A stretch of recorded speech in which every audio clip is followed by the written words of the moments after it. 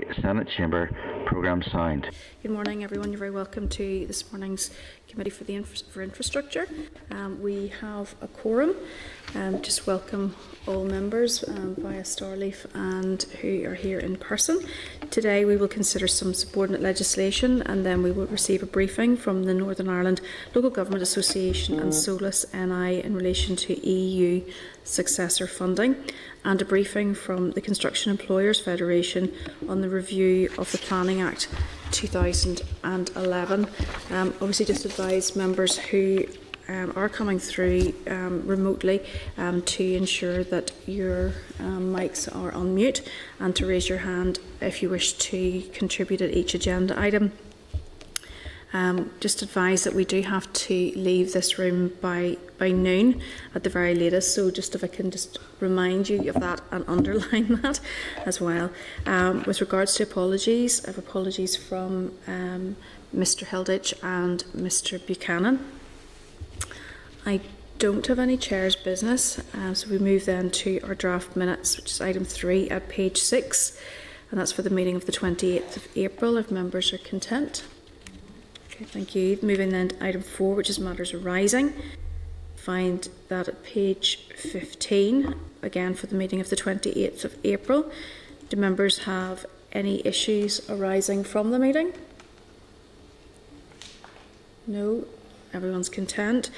And at page 18 we also have outstanding committee requests for information, and again, as we note each week, there are pieces which are of correspondence which have been outstanding for considerable length of time, and a number of reminders have been sent to those who it applies to.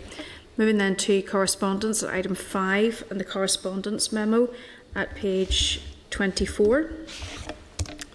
You'll see that most pieces of correspondence are to note, with the exception obviously of the correspondence which came in then from the Minister relating to issues arising from the committee meeting of the 14th of April. Do members have any comments or any issues to raise in relation to correspondence? Mr Boylan. Yes, Chair, just in relation to the one at page 71, the resurfacing issue. I mean, there's no officials there today, is there? No. No, although we have, if you'll recall from last week, we have raised the issue, obviously, from the front page of the various newspapers, the issue around the court case, and then obviously this issue. So we have asked for officials to come in the next number of weeks to discuss procurement, and in particular these types of contracts. No, Chair, no, I just want to raise that because that'd be a good thing to have the officials in to try and understand, I mean, what went wrong there and how we progress that, because as you know, a lot of us are getting calls about rural roads and these type of contacts, so if we get the officials in the next couple of weeks, maybe we get a proper explanation. But thanks, Chair. Okay. Ms Anderson.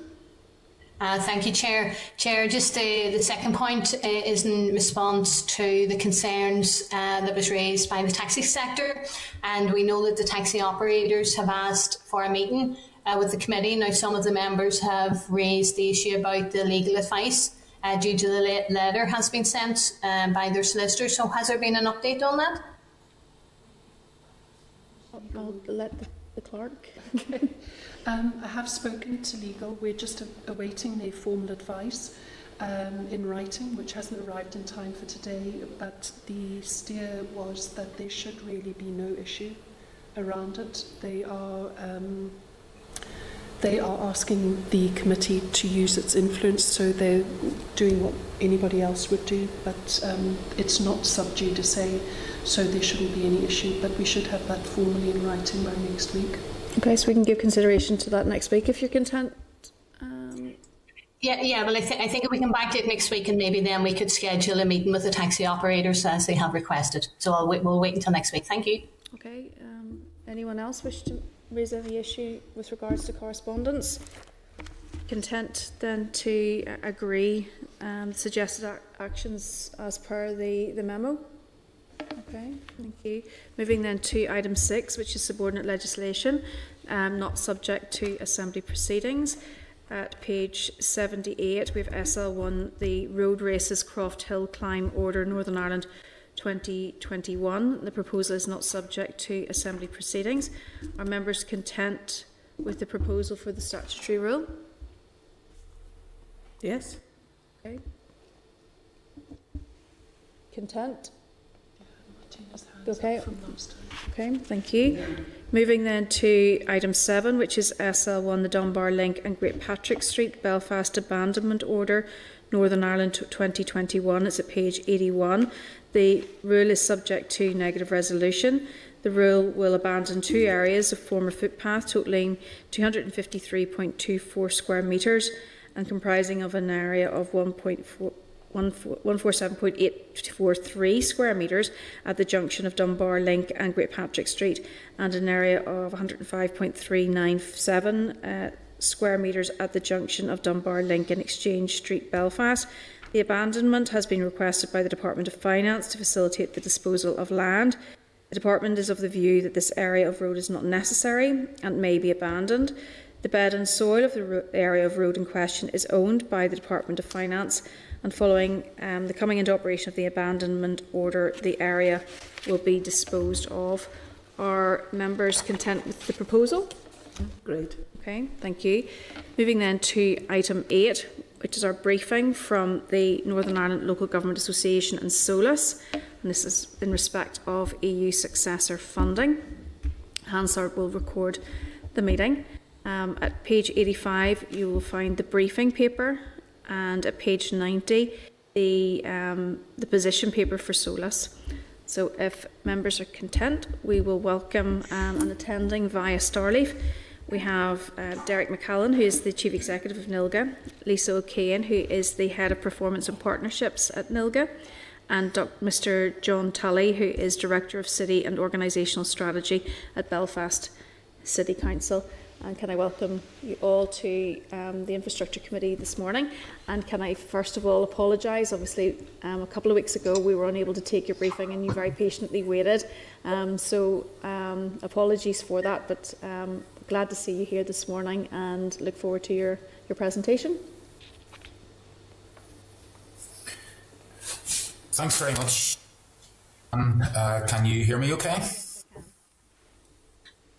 Okay, well, renewed thanks for the invitation for having us back at the committee today. I know you'll be saying this about planning later in the month. Yourself and the members of the committee will have received some time ago the EcosGen report about EU funding, Chair, and that set out local government's priority for future funding. And then the evidence paper, which you've rightly alluded to, received a week or so ago. And really these are prepared following details of the Community Renewal Fund and the Levelling Up Fund, which collectively are multi-annual, multi-billion-pound funds designed, in theory anyway, to replace EU structural and social funds. We, along with SOLACE, Chair, have been lobbying on the methods and the impacts of replacement EU funding for as long as the EU exit referendum outcome was known.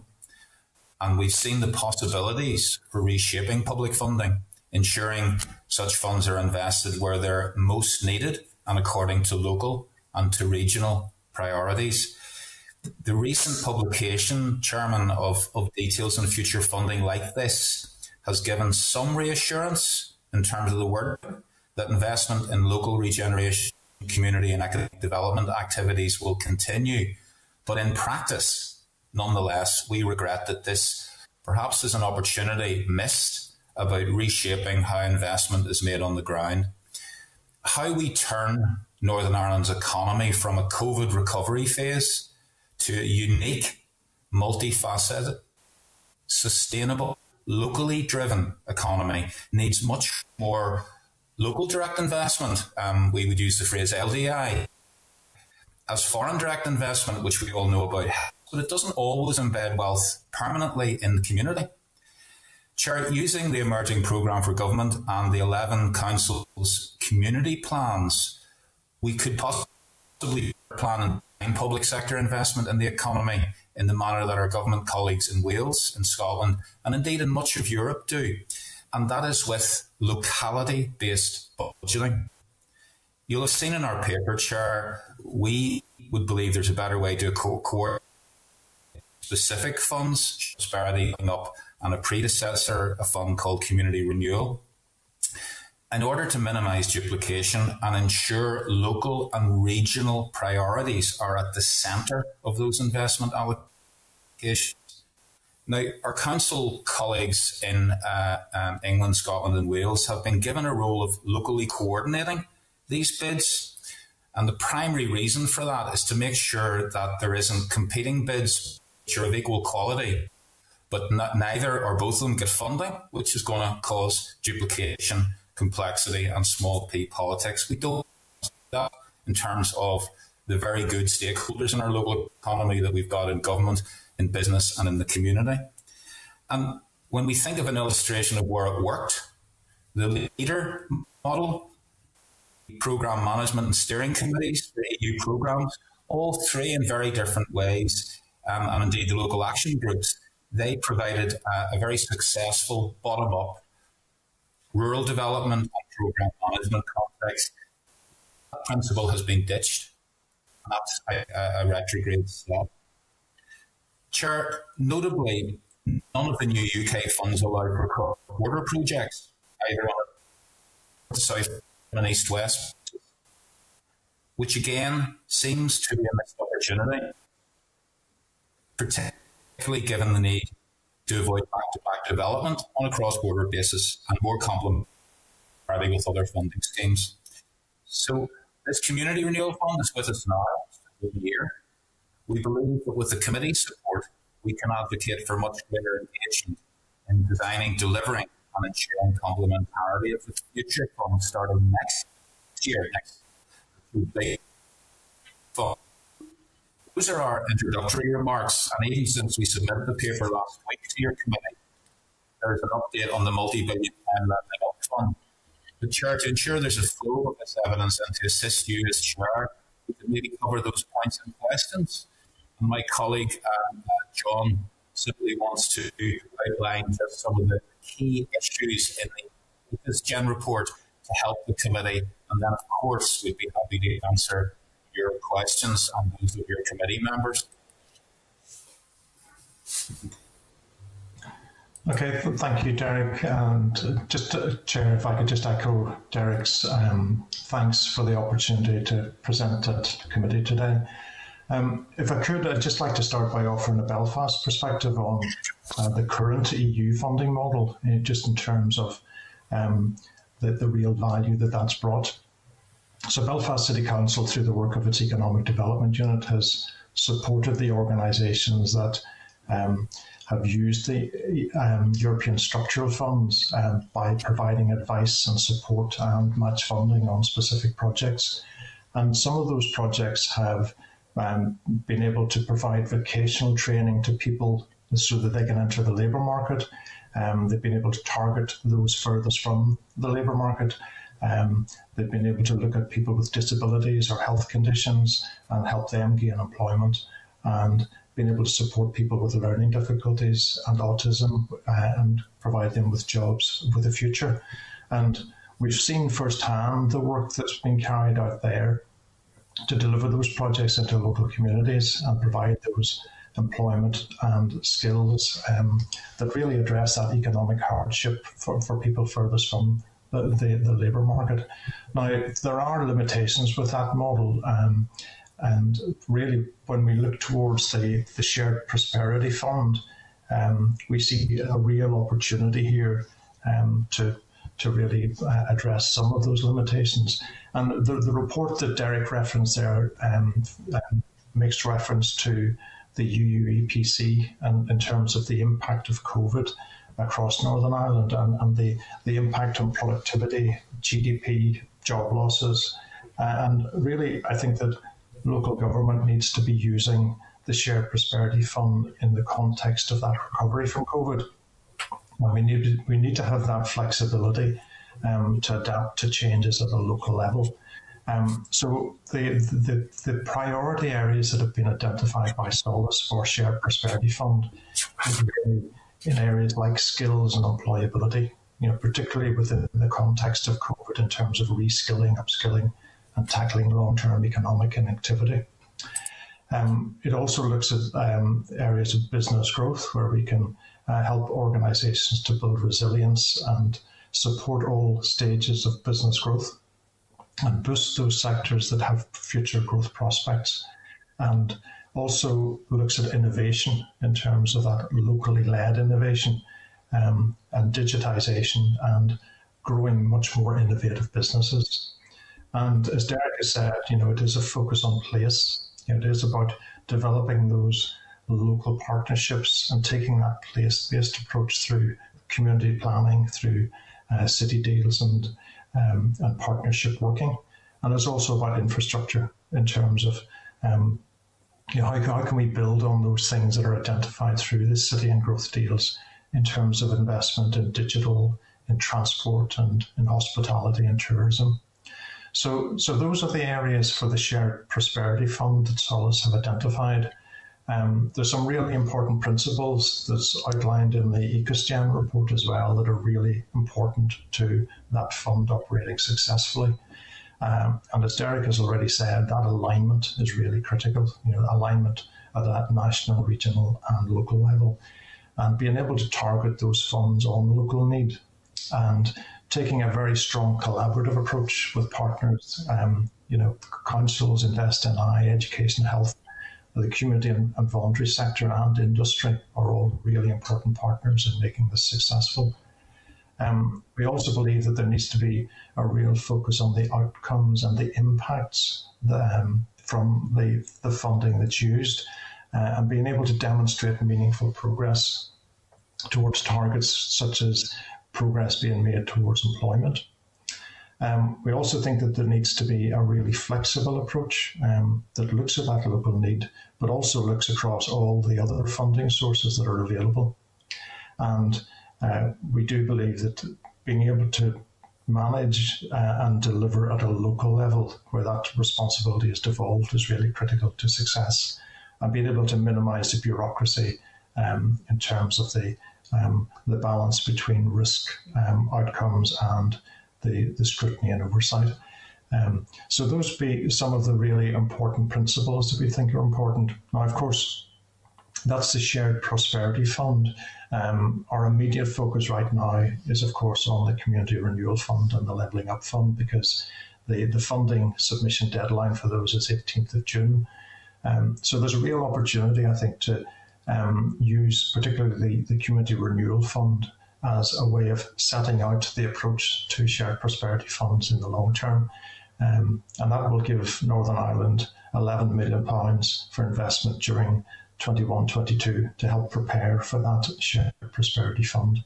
And the areas of focus there is around the investments of skills, local business, communities in place, and again, supporting people into employment. So a critically important fund and an opportunity there to get some really innovative thinking within that 1 year funding.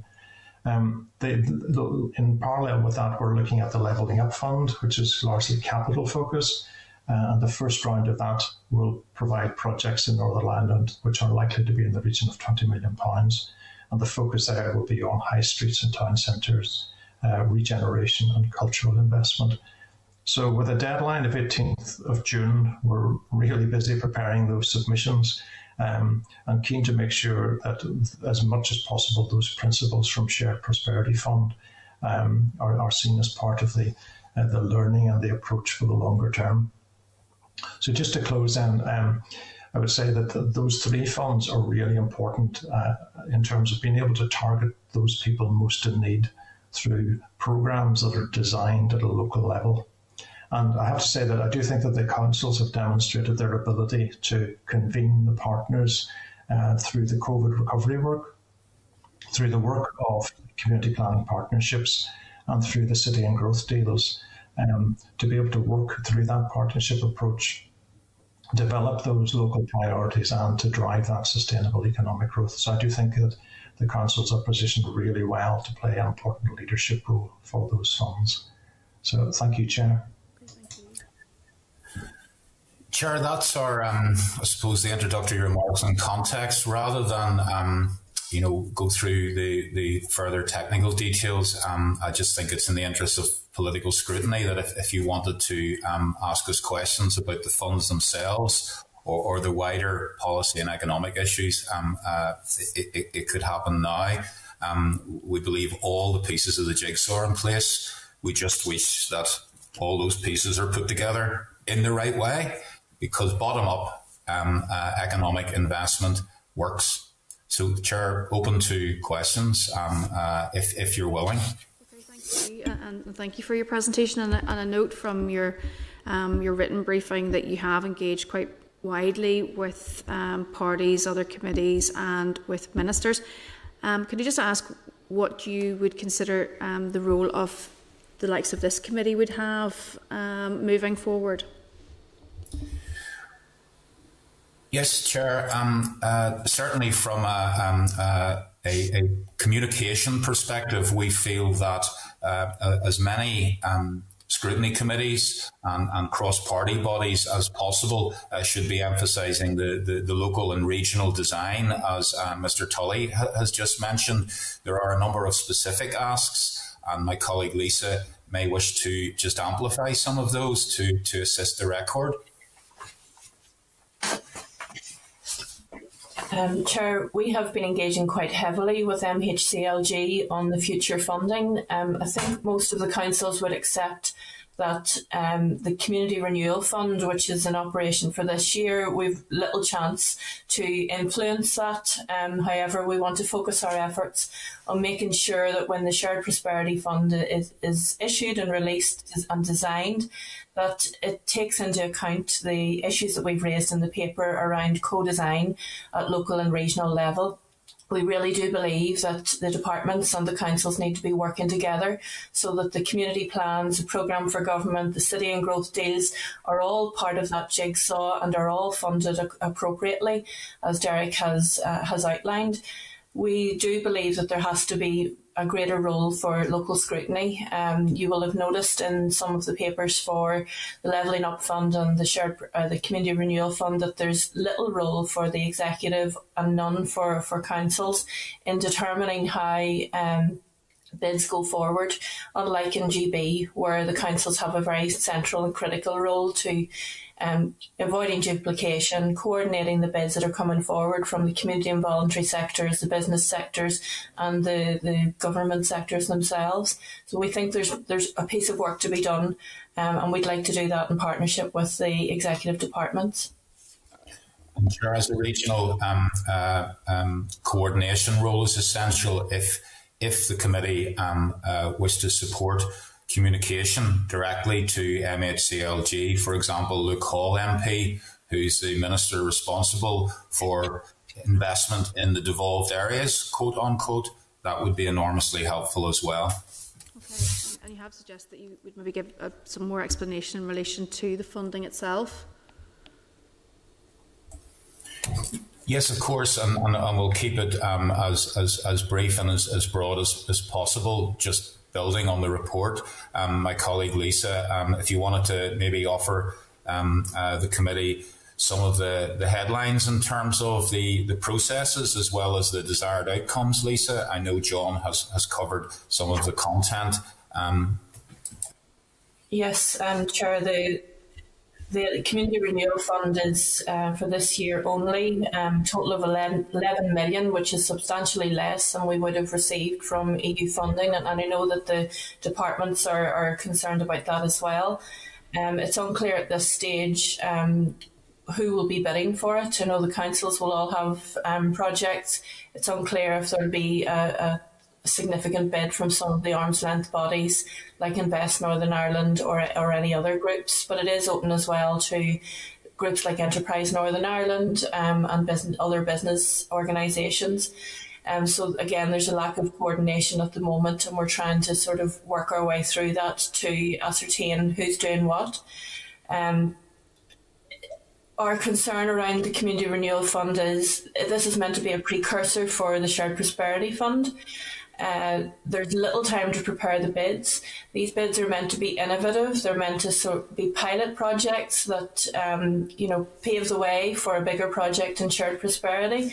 So the likelihood of new innovative projects is quite low.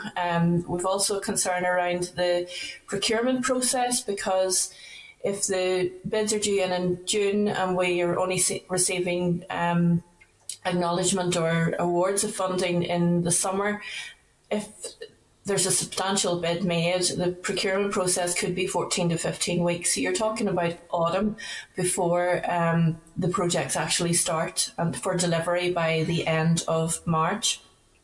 Levelling up accords us a greater length of time to prepare bids. However, have been a number of questions raised as to what exactly is on the table. We just discovered on Friday that there'll be £20 million for Northern Ireland this year.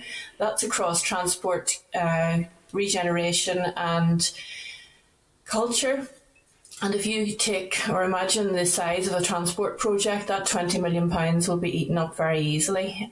So I think the councils and the departments really need to sit down and work out what is the best for Northern Ireland to put forward in those bids that are due in as well in June. I'm happy to take any specific questions on the funds. No, I'm fine. I'm content. The number of members have indicated. I'm sort of conscious of everyone's time as well, and that may be explored in other questions. So, Mr. Boylan, thank you very much for that.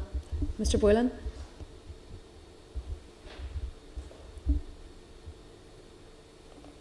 Hello, you hear me all right? Yep. Yes, we can. Yeah, sure. Thanks, Chair. And Derek, you're very welcome on the team. You're welcome back. Derek, yeah, I've just I listened to Lisa there and John also about I have some concerns about the Community Renewal Fund, because, I mean, clearly they're bypassing the executive and they're asking local authorities and all to bid. So, I mean, and I know that they're going to set up an office in Belfast through the ministry there. But, I mean, listen to what you're saying. I mean, realistically, how are we going to get this money into areas most in need? I mean, how's that going to work? I mean, like the chair did ask what role the committee would have, but surely the very fact of bypassing the executive, I mean, we need to be working together in this here to try and exploit or expose as much as possible to get them into, because local council authority know what areas are most in need and what projects are out there. So how can we go about that if there's limited time and limited scope?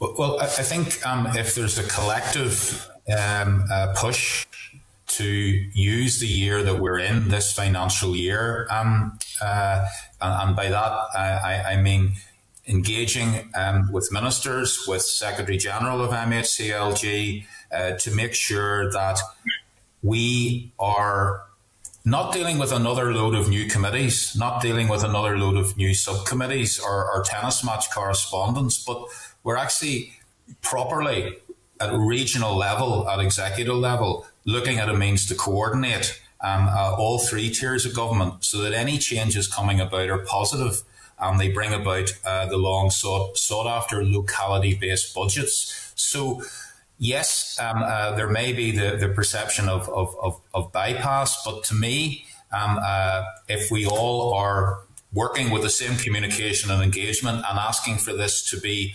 better designed and to have coordination at local and regional level, then you are going to avoid the possibility of duplication, triplication in some cases. You are going to at least bring into the equation this year the ability to have east-west, north-south investment, where at the moment those things aren't in the script. So why we're contacting, as the chair has said, Mr. Boylan, parties and all scrutiny committees, I suppose, is to make sure that we are providing consistent and very, very clear evidence of how this can be corrected. So if those are echoed by other committees, then I think that's our best way forward. However, one or both of my colleagues may also wish to amplify that point, Kieran, through yourself, Chair. If I could just respond as well, Chair. I mean, I think to my mind, this is about alignment. And the real challenge is with the timescales around the 18th of June, and there's no denying that. It's going to be exceptionally challenging to get that alignment within those timeframes. But I think that the opportunity here is around getting as much learning from the Community Renewal Fund embedded in the approach for shared prosperity when it comes on stream, and the alignment there with the community plans and the new programme for government. I do think that there's a real opportunity now to move into that space where we got all of those principles that are outlined in the report in place for the Shared Prosperity Fund, so that there is that alignment nationally, regionally and locally, and there is a true co-design approach, because it does take all of those tiers to line up to get this right. So I think that's where the opportunity is. No, and appreciate it, John. I mean, the thing is, I'm not saying that, what's the best conduit, where it's executive or council or collectively work. The thing is, as long as we have the expertise to try and, access as much as we can to deliver on the ground is the most important thing for us. So, I'm not saying that the executive should be the model. That's the most important thing, is to get the money into the areas of need. This example. So my second question then is leading on to SPF, and you hear them talk about the British government talking about levelling up. How do we ensure that, the money that's coming down the tracks over the next number of years will not be going to big Tory constituencies and big businesses, that we're going to get our fair slice? And I ask that in the context of, do we have the expertise? Is there a model out there? Obviously we're only learning this. Obviously it's a new fund. I mean, how can we help? Or is the model there? Or is there a model across some other areas that we can use to try and get as much money out of that fund and get our fair crack at it, a fair share? Well, through yourself, Chair, I feel that, the last emphasis that John placed on the previous question, was around place-based budgeting, around locality-based budgeting. If we are part of the advocacy to say to MHCLG and indeed government departments that a locality-based budget approach, use the data harvested in the 11 community plans. That data has been underused. It is really rich data, and if harvested, then locality-based budgets, the avoidance of duplication, and going, again, as John and Lisa said through yourself, Chair, to knowledge of where the greatest need is, means that you can build, whether it's skills, whether it's digital, you can build it around local or sub-regional. So that's the way to do it. But I guess the trick is actually getting those three tiers to fuse together and find that these are properly designed, and equally importantly, that they're properly monitored, because if some of the schemes aren't hitting the spot, then the funds should be redirected. But getting that model, that pyramid to work is going to be essential during this financial year. Otherwise, it will be opportunity lost. And just final question, Derek, I think you touched on earlier on. Clearly representing the board of the constituency, there's good opportunities there, but there's challenges too along the border corridors. So, your conversations around that and the opportunities within the model to develop those areas as well. Is there what's your thinking on that there in terms of the group? Well, certainly we want to avoid what might be construed as back-to-back development. In other words, two good projects separately funded when there could be, if you like, a sub-regional approach. But my colleague Lisa is doing some work on that, and we have engaged with bodies like the Association of Irish Local Government just to make sure that on a north-south and indeed on an east-west basis, our colleagues in England, Wales and Scotland, they're all incidentally, our colleagues in Scotland and Wales, they're advocating almost exactly the same thing as we are. So, there is a clear evidence-based push going on, but my colleague Lisa may amplify the point on north-south through yourself, Chair. I would maybe just add that none of the UK funds at the moment allow for any cross-border working, whether that be north-south or east-west. And I know that certainly the City and Growth Deal partnerships would like to extend some of their work. I'm thinking even of the Belfast-Dublin economic corridor. That's a prime transport project that could be funded through this, but can't be at the moment. Obviously, you'll be aware of the Peace Plus funds, which bring together the former Interreg and Peace funding, so that there are opportunities there. And I know the three main cross-border groups are working up their plans and strategies for how to draw down that funding. You'll also maybe want to take a look at the Centre for Cross-Border Studies, which has issued a paper just in the last week or two on these shared prosperity and levelling up funds and their concerns around the absence of cross-border working in them. Okay, thank you very much. Thank you, Chair. Thank you. Ms Kimmins?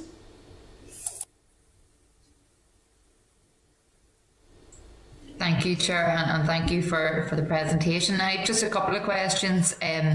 Firstly, in relation to the Community Renewal Fund, and I know it's been implemented differently here in the North, and Cathal touched on some of this as well. And there's been a list of prioritised areas for Britain that has been released. I suppose what was concerning for me was in Wales that some of those most deprived areas have been excluded. So it was just to see, how do we ensure that something like that doesn't happen here? It would appear that no such list will be put together for Northern Ireland, and MHCLG have indicated that they will be seeking to ensure a balance of regional projects so that it isn't all concentrated in one area. So we can only take their word for it and see what comes out whenever the first bids are assessed. Okay, no, that's grand. Thank you, Lisa. And that's good. I mean, because it would be very concerning, especially we have such high levels of deprivation here. We'd hate to think that those areas would miss out. Where are the main areas then where EU funds help people, but we could see gaps in the SPF? Like, for example, will social inclusion, access to employment, etc., still be priorities? And if so, can you give a wee bit of detail on those? Well, I'll just make a general comment, and maybe John, who is maybe more in tune with the skills side, can comment. I think our concern at the moment would be there's been a lack of focus on rural development. We were initially told that the former leader programmes, that the local action groups, would be encompassed within shared prosperity, yet there's no mention of rurality within the Community Renewal Fund.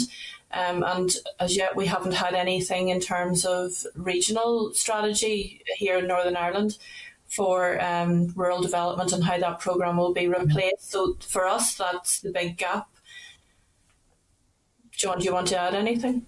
Yeah, I would just to say that, you know, both through the work of the Community Renewal Fund and the bids, which are very much a work in progress at this stage, we're still preparing those. I mean, there is a really strong focus on skills there. And we would anticipate that it would be similar for the Shared Prosperity Fund as well. Now, obviously, the bids are taking shape at the moment, and we haven't had those through committee yet to get approval of them. But certainly, I would anticipate that level of focus on skills for employability, digitisation skills, and so forth would still remain a focus. Okay. And do you think then, I suppose, because that's actually a really important point around the gap in rurality, and you know, I know particularly in my own area, rural development funding was critical. So do you think there's sort of scope then that that's something that could be considered as part of that? I think we'll have to see what, both what MHCLG propose, if they're going to carve out a rural strand within the Shared Prosperity Fund. Our reading so far would indicate that's not the case. So we're really waiting on the Department for Agriculture and Environment and Rural Affairs bringing forward their new agricultural strategy or rural development strategy, which we've been waiting on for some time. I know the Department were sort of probably thinking that there'd be an allocation of money and thematic expenditure across shared prosperity, but that hasn't materialised. Okay, and at any stage were you or any other local government stakeholder consulted by the British government on the design of the Shared Prosperity Fund? We were invited to one meeting probably in 2018, and we were just asked general questions. There was no paper, there was no framework, no outline that we could comment on. So our first sight of this was when it was launched at just after the spending review. Okay, and I suppose, I mean, then we're just here sort of waiting to see then what's coming. Okay, look, thank you both for your answers. I mean, that's been very helpful. Thanks a million. Thank you, Chair. Ms. Anderson?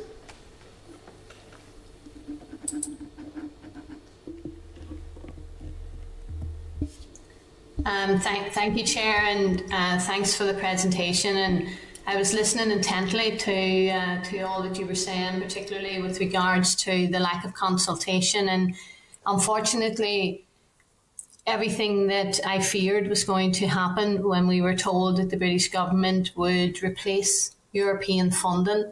3.5 billion is going to be lost ultimately here to the north. And you just can see by the process that you have been involved in, the lack of it, consultation around the Shared Prosperity Fund, that the north once again is going to see a massive reduction in funds, and it's going to impact on the communities that we all serve. Can I ask, Derek, I was very interested in the comment that you made, and this is probably around policy, because you talked about, how foreign direct investment, doesn't embed really investment in communities. Now, obviously, important as it has been, but I've been doing quite a bit of extensive work here in Derry around the community wealth building. And I'm wondering, has SOLACE taken a look at any of that, particularly the Preston model, because it looked at how local communities could generate their own wealth, looked at having an inclusive economy, and aligning, it was something that I'm not sure it was yourself or Lisa had talked about, procurement practices and the length of time it's going to take around procurement. But I think there's a number of other pillars we need to be looking at. Procurement in council is different to procurement in the assembly. We know, for instance, the work that Conor Murphy has done around changing the procurement board, and Colin Jess and others, for instance, from the social enterprise. And I'm just concerned, based on what was said about the lack of attention and focus, the lack of opportunity that there will be in the north for, given once we have the European funding removed completely, that we need to be looking at ways within which we can generate or change how we do business. Derry, for instance, is one of the highest levels of working age adults, with either low levels of qualifications or none at all. So when you're talking about the skills agenda, and we're looking at we're looking at the opportunity from City Day and inclusive growth. And in that, as has been said, is there's cross-border, all-Ireland work being done, and yet the Shared Prosperity Fund, there's an absence of rural development, there's an absence of cross-border, all-Ireland work. So I'm wondering, because I haven't heard you reference it, have you been looking at community wealth building? Have you been looking at the Preston model? Have you been looking at SOLACE done any work on that? Because I think that's going to be crucially important going forward. In a word, yes, we have taken on the concept, the policy of community wealth building, and Nilga actually travelled to Preston with a small group of elected members and officers from across the 11 councils, and brought the concept practically back to our councils here in NI. And indeed, John, from a Belfast perspective, I know there's been, if you like, a recalibration of the Preston model, and he may be able to just give some of the headlines related to that. Yeah, thanks, Derek. I mean, yes, certainly there is very much a blended approach being taken in terms of, obviously we have a large number of SMEs that need focus at the moment in terms of COVID recovery. And giving them a focus is very foremost in our minds. But certainly that concept of the Preston model and community wealth building has been a really important part of the community planning approach in Belfast. And the concept of a city charter is being developed, where we would use the power of anchor institutions across the city in terms of procurement, recruitment, and so forth, as a way of furthering that inclusive growth agenda.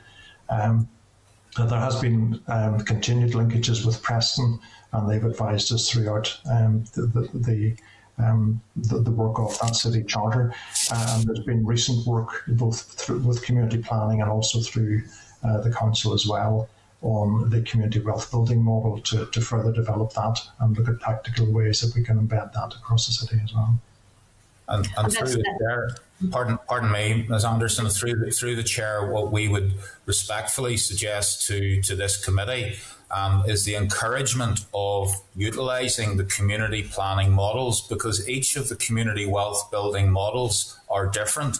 They're locality based, and the utilisation of those models within these funds would make an enormous difference to both impact and the pace of getting a new economy in a post-COVID environment. All 11 councils' community plans have been COVID changed to reflect the new period ahead. So it's immensely important that the model of community plans are used in these funds going forward, and any support communicated by the committee chair would be, I think it would benefit NI, full stop. It isn't about institutions here, councils, departments, it is about citizens.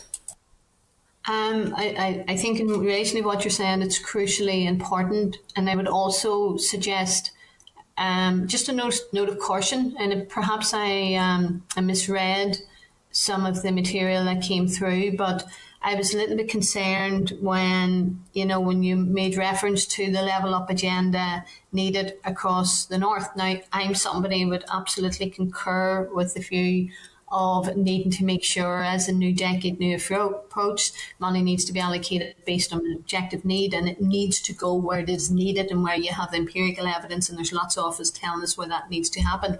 But I think when you use the language that the Tory government is using about the levelling up agenda, this is only my view, that you fall into a trap potentially of merely the justification of what they are going to do, and that is to strip away money from the north, to take away revenue from the north, to not deliver on the promise that was made during Brexit, for those who believed that the British government was going to replace European funding. So just when I listened to Lisa, and when you were saying about the lack of rural development, for instance, within that, it didn't surprise me, but it was something that I wanted to say. In this city, in Derry, as I said about the level of sort of low qualifications or whatever, but we suffered from constant high levels of unemployment and joblessness. Indeed, there hasn't been full employment since partition. So it's going back to what you were talking about, the community wealth building, of how public money that is spent, for instance, my own constituency in Derry, and other MLAs probably be the same in theirs. We want to ensure that the opportunities for individuals are fairly distributed, and that those that are pushed to the margins, those that are further away in terms of trying to get access to those opportunities, are supported effectively so that they access what's on offer. So it sort of fits in with what you're saying about the work that you have done. And I think what you have said to us about making sure that we look at the community planning because of what has been done in council, and this has to be about bottom-up engagement and a process that ensures that the allocation of funding goes to where it is most in need. My difficulty is that I just don't believe the British government ever intended to replace the volume of European funding that is going to impact on our streets, on our communities, on community organisations across the north, regardless of their political preference, and it's going to impact badly. Being dragged out of the EU, that's going to be another consequences of it.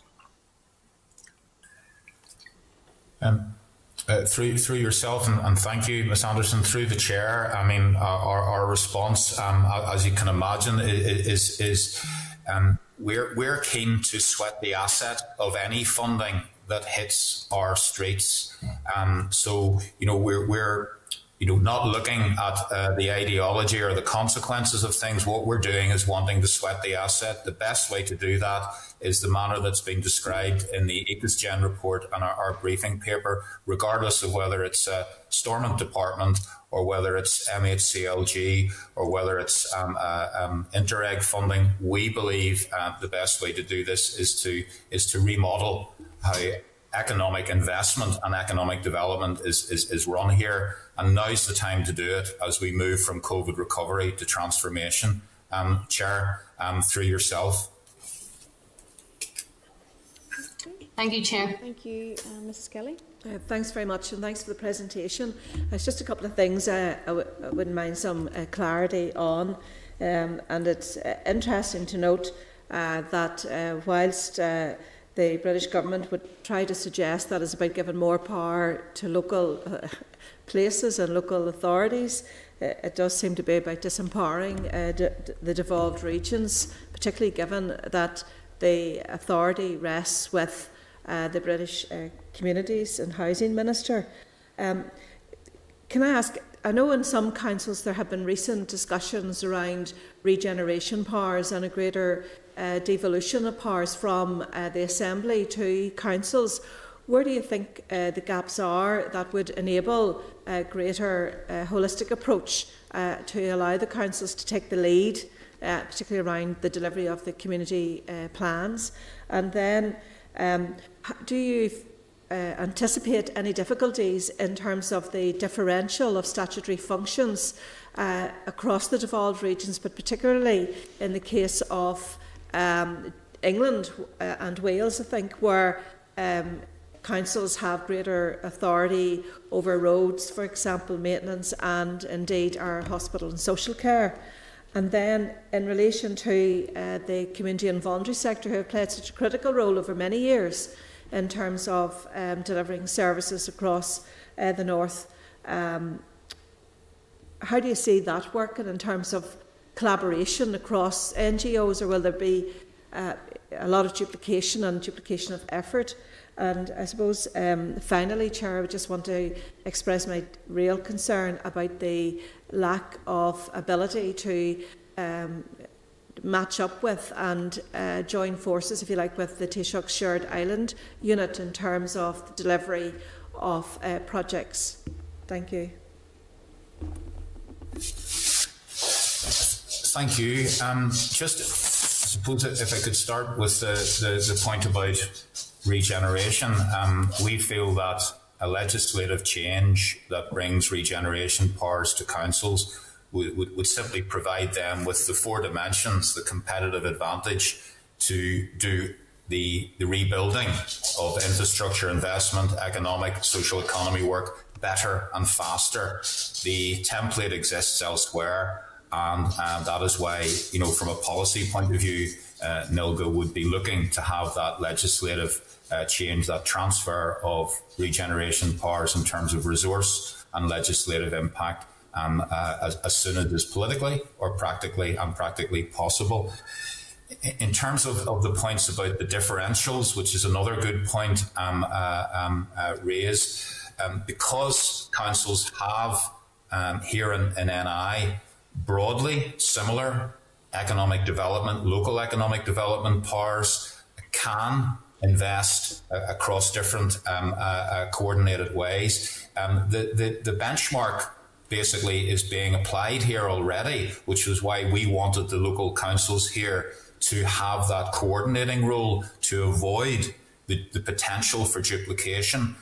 The other point I would make in response to the sort of the three tiers of well-articulated questions would be that in terms of the voluntary and community sector, the councils are regularly looking to commission bodies such as social economy organisations, such as small business organisations, rather than have an institutionally led approach to it. And that's one way to have much greater local knowledge and impact in delivering these schemes. So my colleagues Lisa and John may wish to amplify those points just in relation to, as I understood it, Mrs. Kelly, the three layers that you mentioned there. So they may wish to come in through the chair's indulgence. Yeah, I'll just comment briefly, if I could, Chair. Yeah, in terms of the regeneration power, I agree with everything Derek has said in terms of the opportunity that legislative change would have in terms of that local placemaking and addressing local needs, absolutely. And the way that would sit within the broader role of councils, you know, in terms of community planning and that placemaking approach, I think it's one that that really would be welcomed. I would mention as well just the links with the community and voluntary sector. I mean, obviously the initial COVID response I think really strengthened that relationship with the community and voluntary sector. And that continues to grow through the community planning model in Belfast. And, you know, we have a sector advisory panel from the community and voluntary sector that sit on all of the boards of our community planning structures and advise. And in fact, I'm co-chairing a meeting this afternoon with the chair of that panel in relation to community planning. So again, I would just emphasise the opportunity here that if we get that alignment and if we can remove that duplication through that joined up and co-design approach, you know, I think that we could really make a difference through this funding if we get that model right. So certainly, you know, getting that linkage through to community planning and alignment with the new programme for government again, I would just emphasise the importance of that. Thank you, Chair. I would maybe just add a point, Chair, on the Shared Island initiative. I think there is an opportunity that we're going to miss by not joining up the two funds, and that will be of particular interest for your own committee, given that so many of the Shared Island projects are likely to focus on transport and improving transport across the island. So I think that's something that we can perhaps work on jointly. Okay, thank you. Mr. Beggs.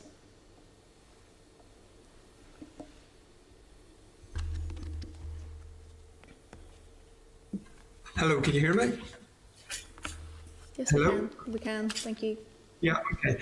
Again, thanks for the update. And I've been looking closer at the information on HMG's website regarding this. And it's clear there's quite a lot of criteria and detail about how the process is to be managed in Great Britain, and primarily around local authorities.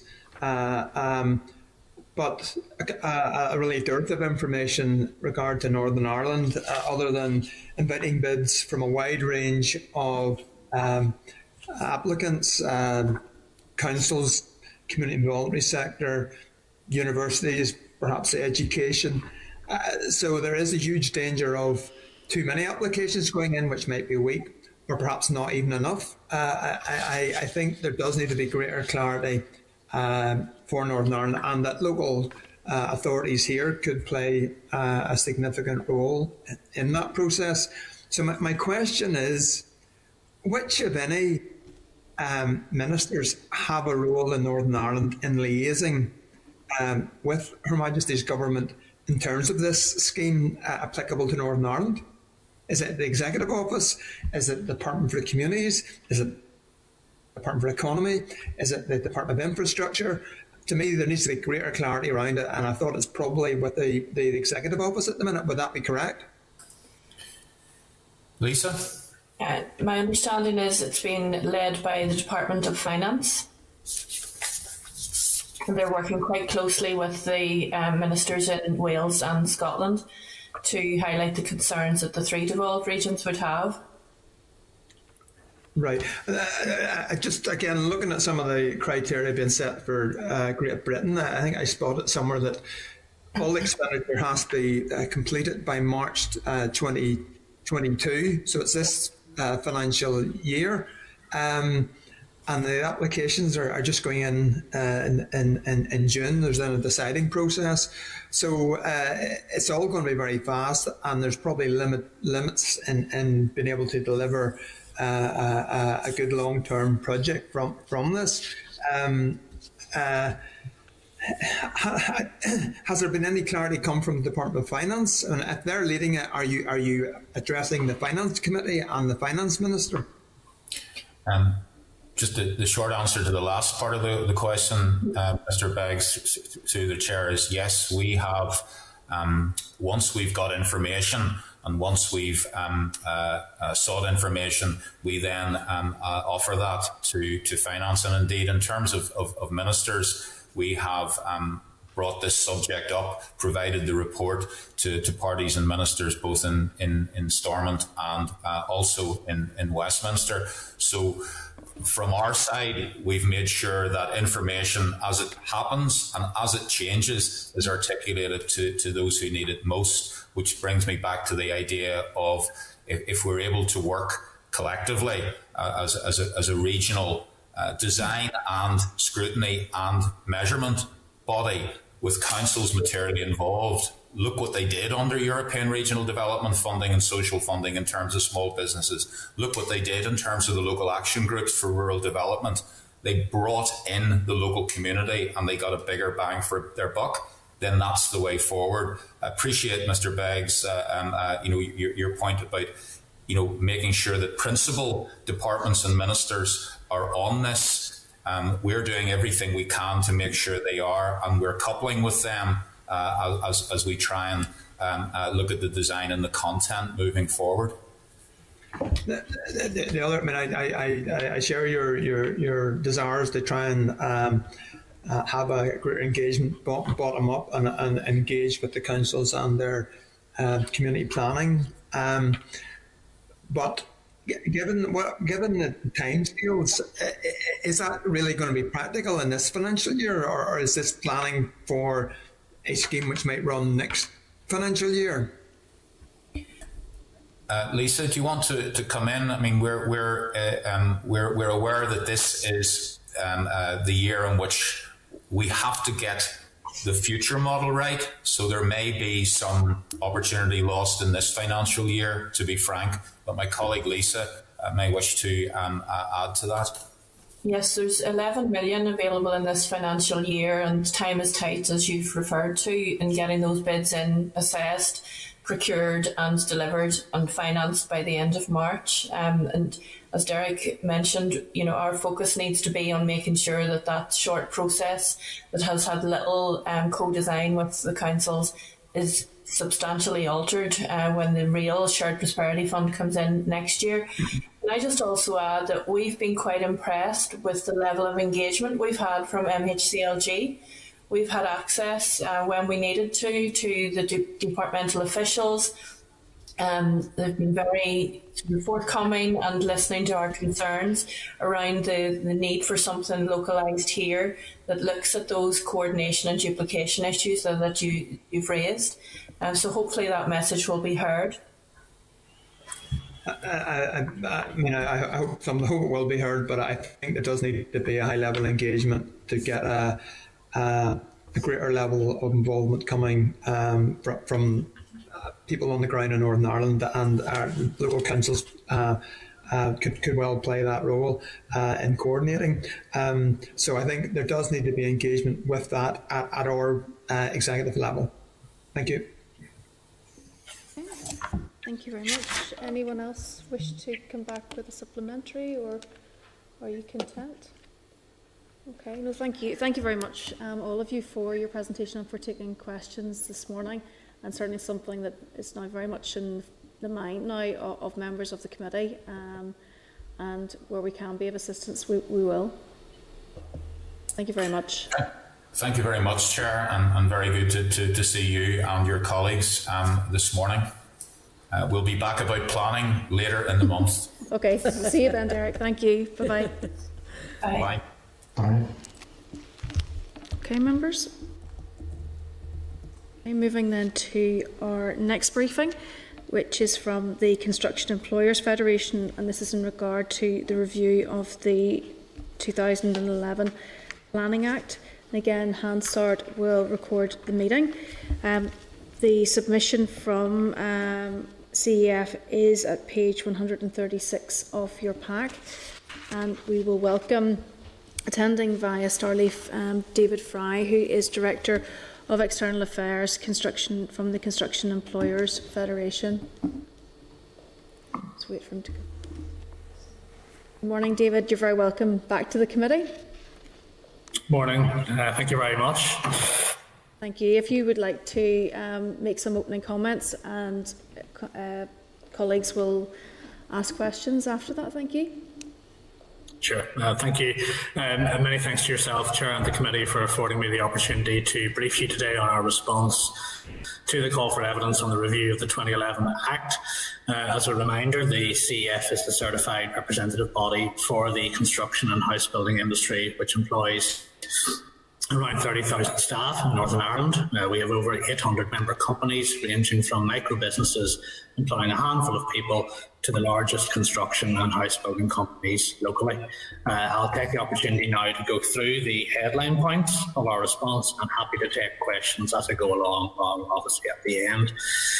And just following how the call for evidence was structured, if we look first at local development plans, some 6 years on from the transfer of the majority of the powers to the councils, we remain obviously some way off from the adoption of the first generation of LDPs and the subsequent local policies plans. From our members, that's hugely challenging given the development community's need for plans to be relatively up to date. While of course we can understand that the councils did take a period of time to adapt to their new powers and responsibilities, we do believe that now would be an appropriate time to simplify certain processes so that future plans can be brought forward in a timely manner. We therefore ask that an independent working group be established with the task of improving the form and content of development plans, but also the processes by which they are drawn up.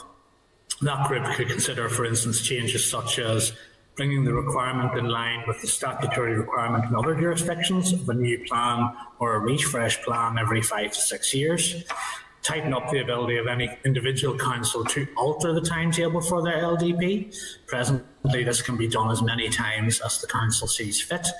We would recommend that this be altered so that it can be done with certain exceptional circumstances only. Clarify the reasons and circumstances within which DFI would seek to intervene on any specific council which is not meeting its LDP timetable and or is bringing forward policies in their draft LDP which conflict with documents such as the strategic planning policy statement and other relevant executive strategies. And given the lengthy timescales that remain for many councils adopting their first LDP, never mind their local policies plan, we believe that in future there is a strong argument for evidence gathering, consultation and drafting processes running concurrently for both. Turning then to planning control, our response makes a series of suggestions which are based on our members' experience of the two-tier system, as well as a number of significant reports which are noted in our submission. Firstly, on pre-application discussions for major and regionally significant applications, we believe there should now be a statutory requirement. However, key to doing this must be that all statutory consultees are legislatively obliged to take full part in PAD, as without this over the last 6 years, it has meant that PAD has not had the cross-the-board effectiveness that it should have done. PAD should remain proportionate to the type and scale of application that is in consideration, so a matrix approach could be considered as a means to make this clear to potential applicants at an early stage. With respect to pre-application community consultation, we are pleased to be part of the Minister's Planning Engagement Partnership and look forward to it completing its work in the summer. Separate to this, there are a number of changes that could be made to pre-application community consultation via this review in our view. The temporary changes to public consultation brought in because of the pandemic must be made permanent. Online and remote consultation is a hugely beneficial accompaniment to the other types of consultation prescribed in the Act and should be given equal weighting.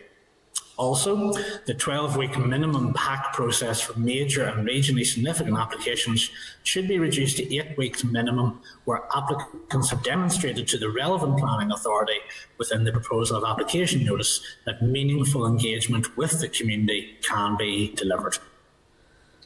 Looking at the actual handling of applications, which is pretty important in terms of how our members have seen the last 6 years.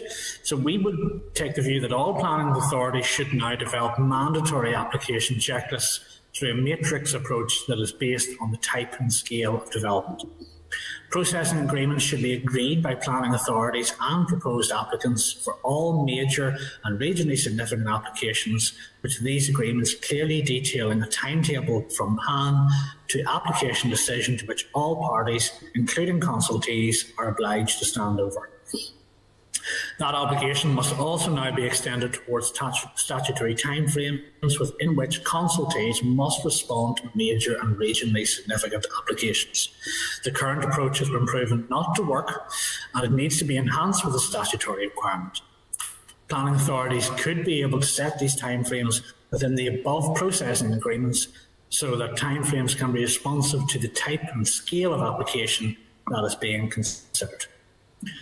Where consultees do not respond or respond substantively within the timescales that all parties have agreed to in a processing agreement, then the planning authority must have the right to determine an application without further delay. Additionally, where consultees seek to request further information from an applicant so to inform their own response, they must issue this request in a timely manner. We believe that period should be no more than 8 weeks. When it comes to post-application approval, our members regularly engage with us regarding to have to submit new applications for already approved developments where they are seeking minor amendments or non-material changes. This, given what happens in other jurisdictions, seems a wholly unnecessary restraint on development, and the review should seek to lay out clear definitions of acceptable amendments and non-material changes to existing permissions, given that the Act currently does not.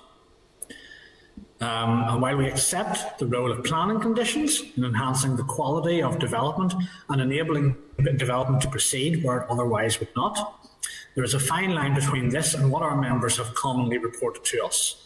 Conditions must be fair, reasonable and practicable, as we have seen, particularly on new build housing developments, a significant growth in pre-commencement conditions, which we believe could be sufficiently discharged during the development phase rather than in advance of it. From this review, we would, at the very least, request that the Department urgently review Development Management Practice Note 20, and that this review is done with industry, who can bring a significant number of examples forward as unnecessary pre-commencement conditions. Building on this, this may be an appropriate moment to review all existing Development Management Practice Notes. I think there's about 25 in total, and their ongoing applicability and/or a need for amendment. Finally, one area that was picked up in the review was with regard to the pandemic and recovering from it.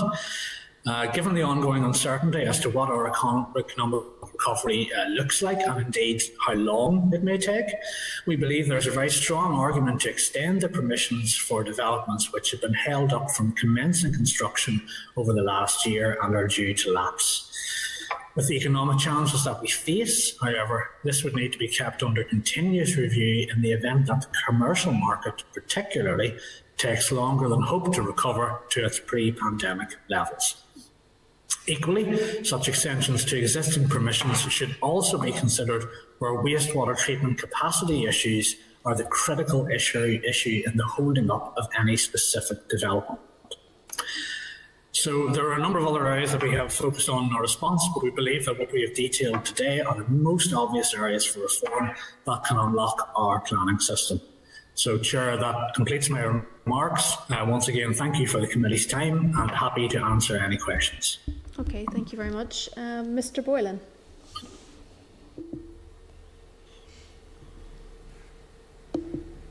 Thank you, Chair, and David, thanks very much. David, just have 3 points to make. David, just in terms of you're saying there about the you want the department to tighten up the ability of councils to alter their timetables in the LDP process. Would you know what impact is that in the sector, and on just your views on that point? I think the point is that at this present moment in time, the councils can change their LDP timetable pretty much as they see fit according to the legislation. I think our view on that is a number of the councils have changed their timetables over the last few years, and it's sort of got to a point now where it's very hard to know really with certain councils how long it is going to be before we are at, say, PAC examination stage, adoption, when we then get on to the LPP. And for a lot of our members, I think particularly in areas where there's a number of areas in the country where there haven't really been refreshes to plans for maybe 2 decades. And that is getting to a point now where it's very hard to know about where you can put investment, what land remains zoned. It's very challenging, therefore, to make investment decisions on that basis. You can start to build your profile of investment with having a broad sense of where individual councils are going. But at this stage, for a number of those councils, that does still seem quite a far way off. So I think... Yeah, go on, Ed. No, sorry, that was... Oh, no, I was just going to say, I'm just trying to think back to legislation because it was there part of the process, but would that require a legislative process change in terms of things?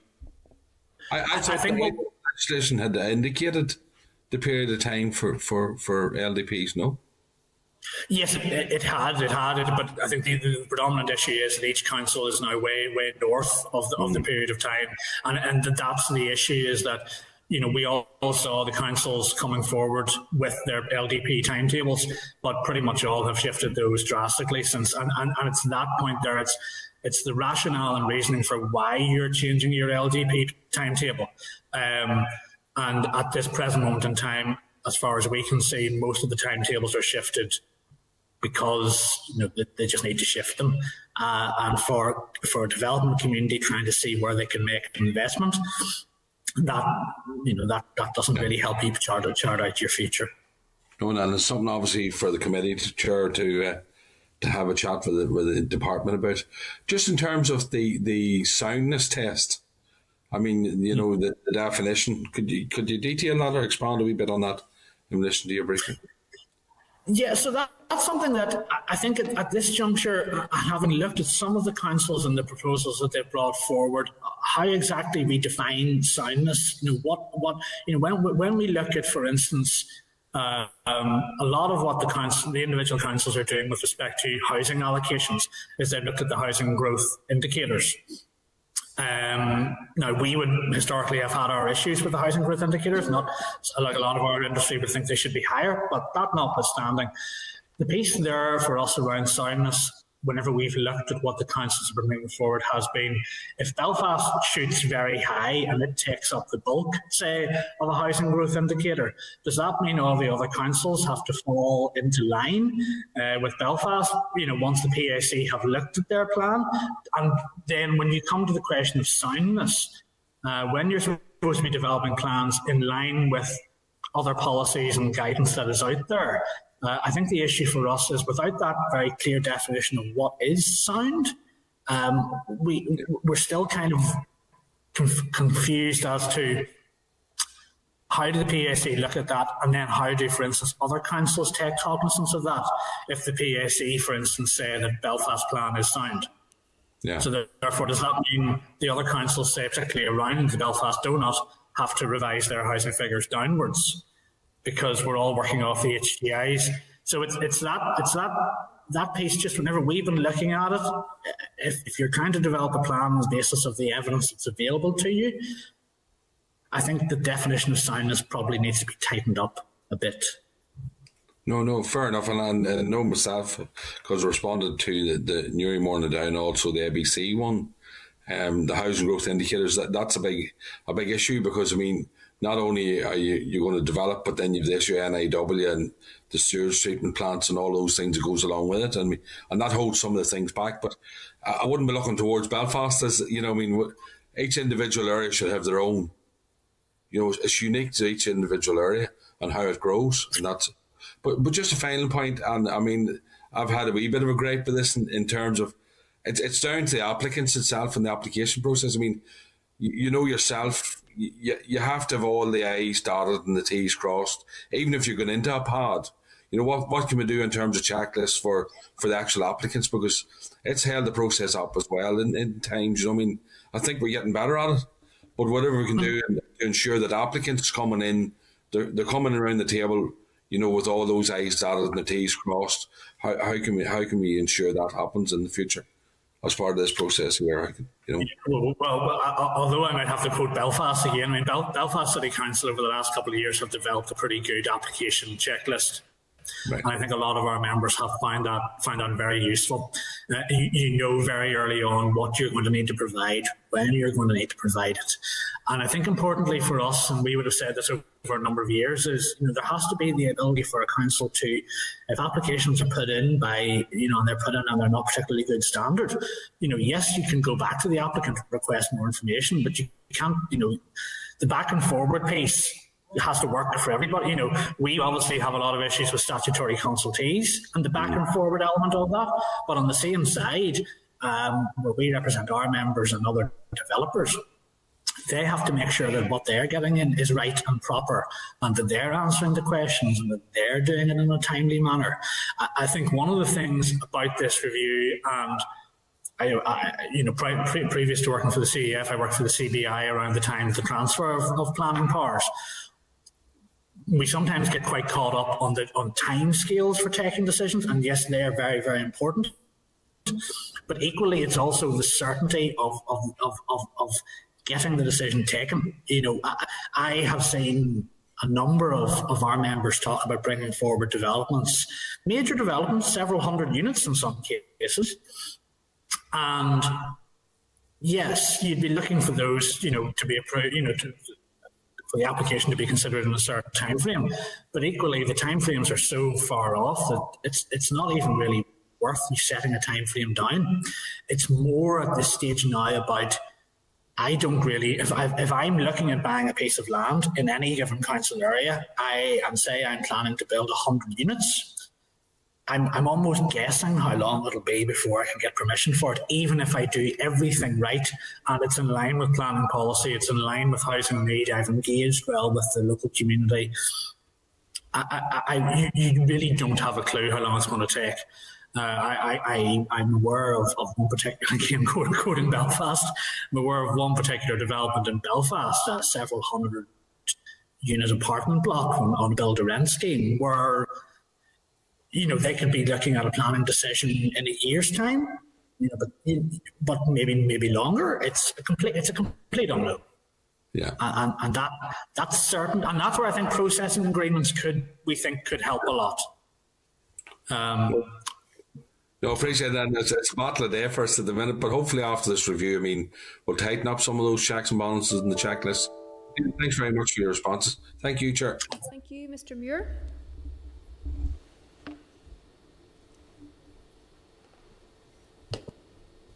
Thank you very much, Chair, and apologies for my lateness.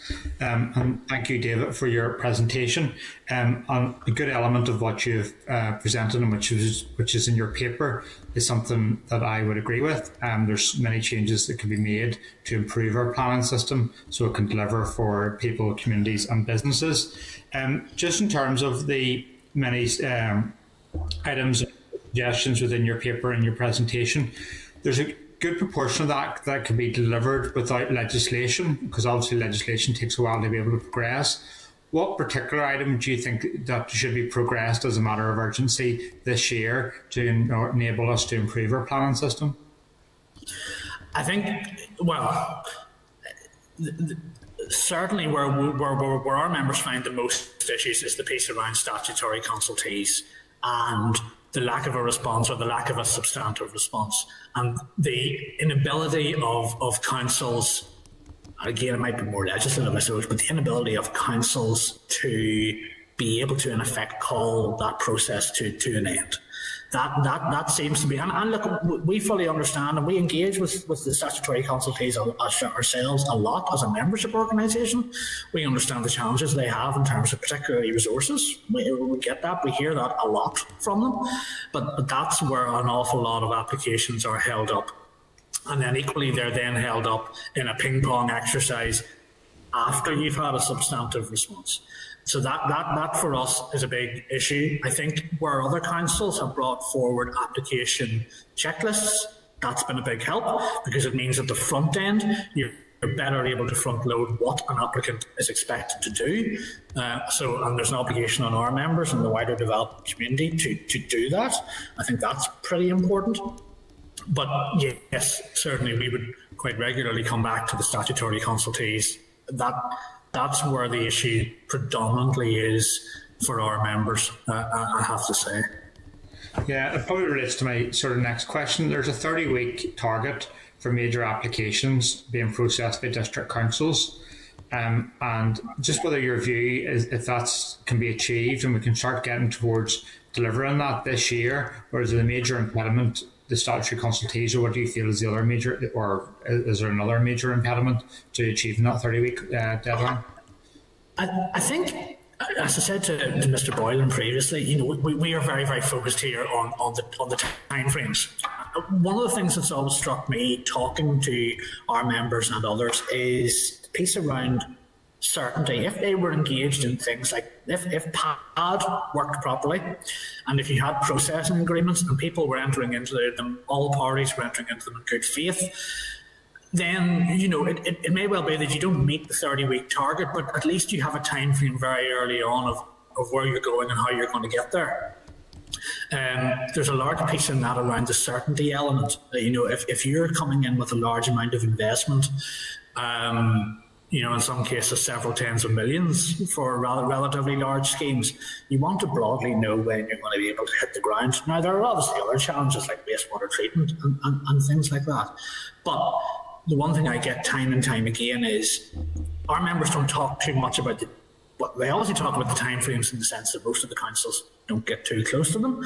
But equally, I think they would appreciate more certainty in what they're getting involved in.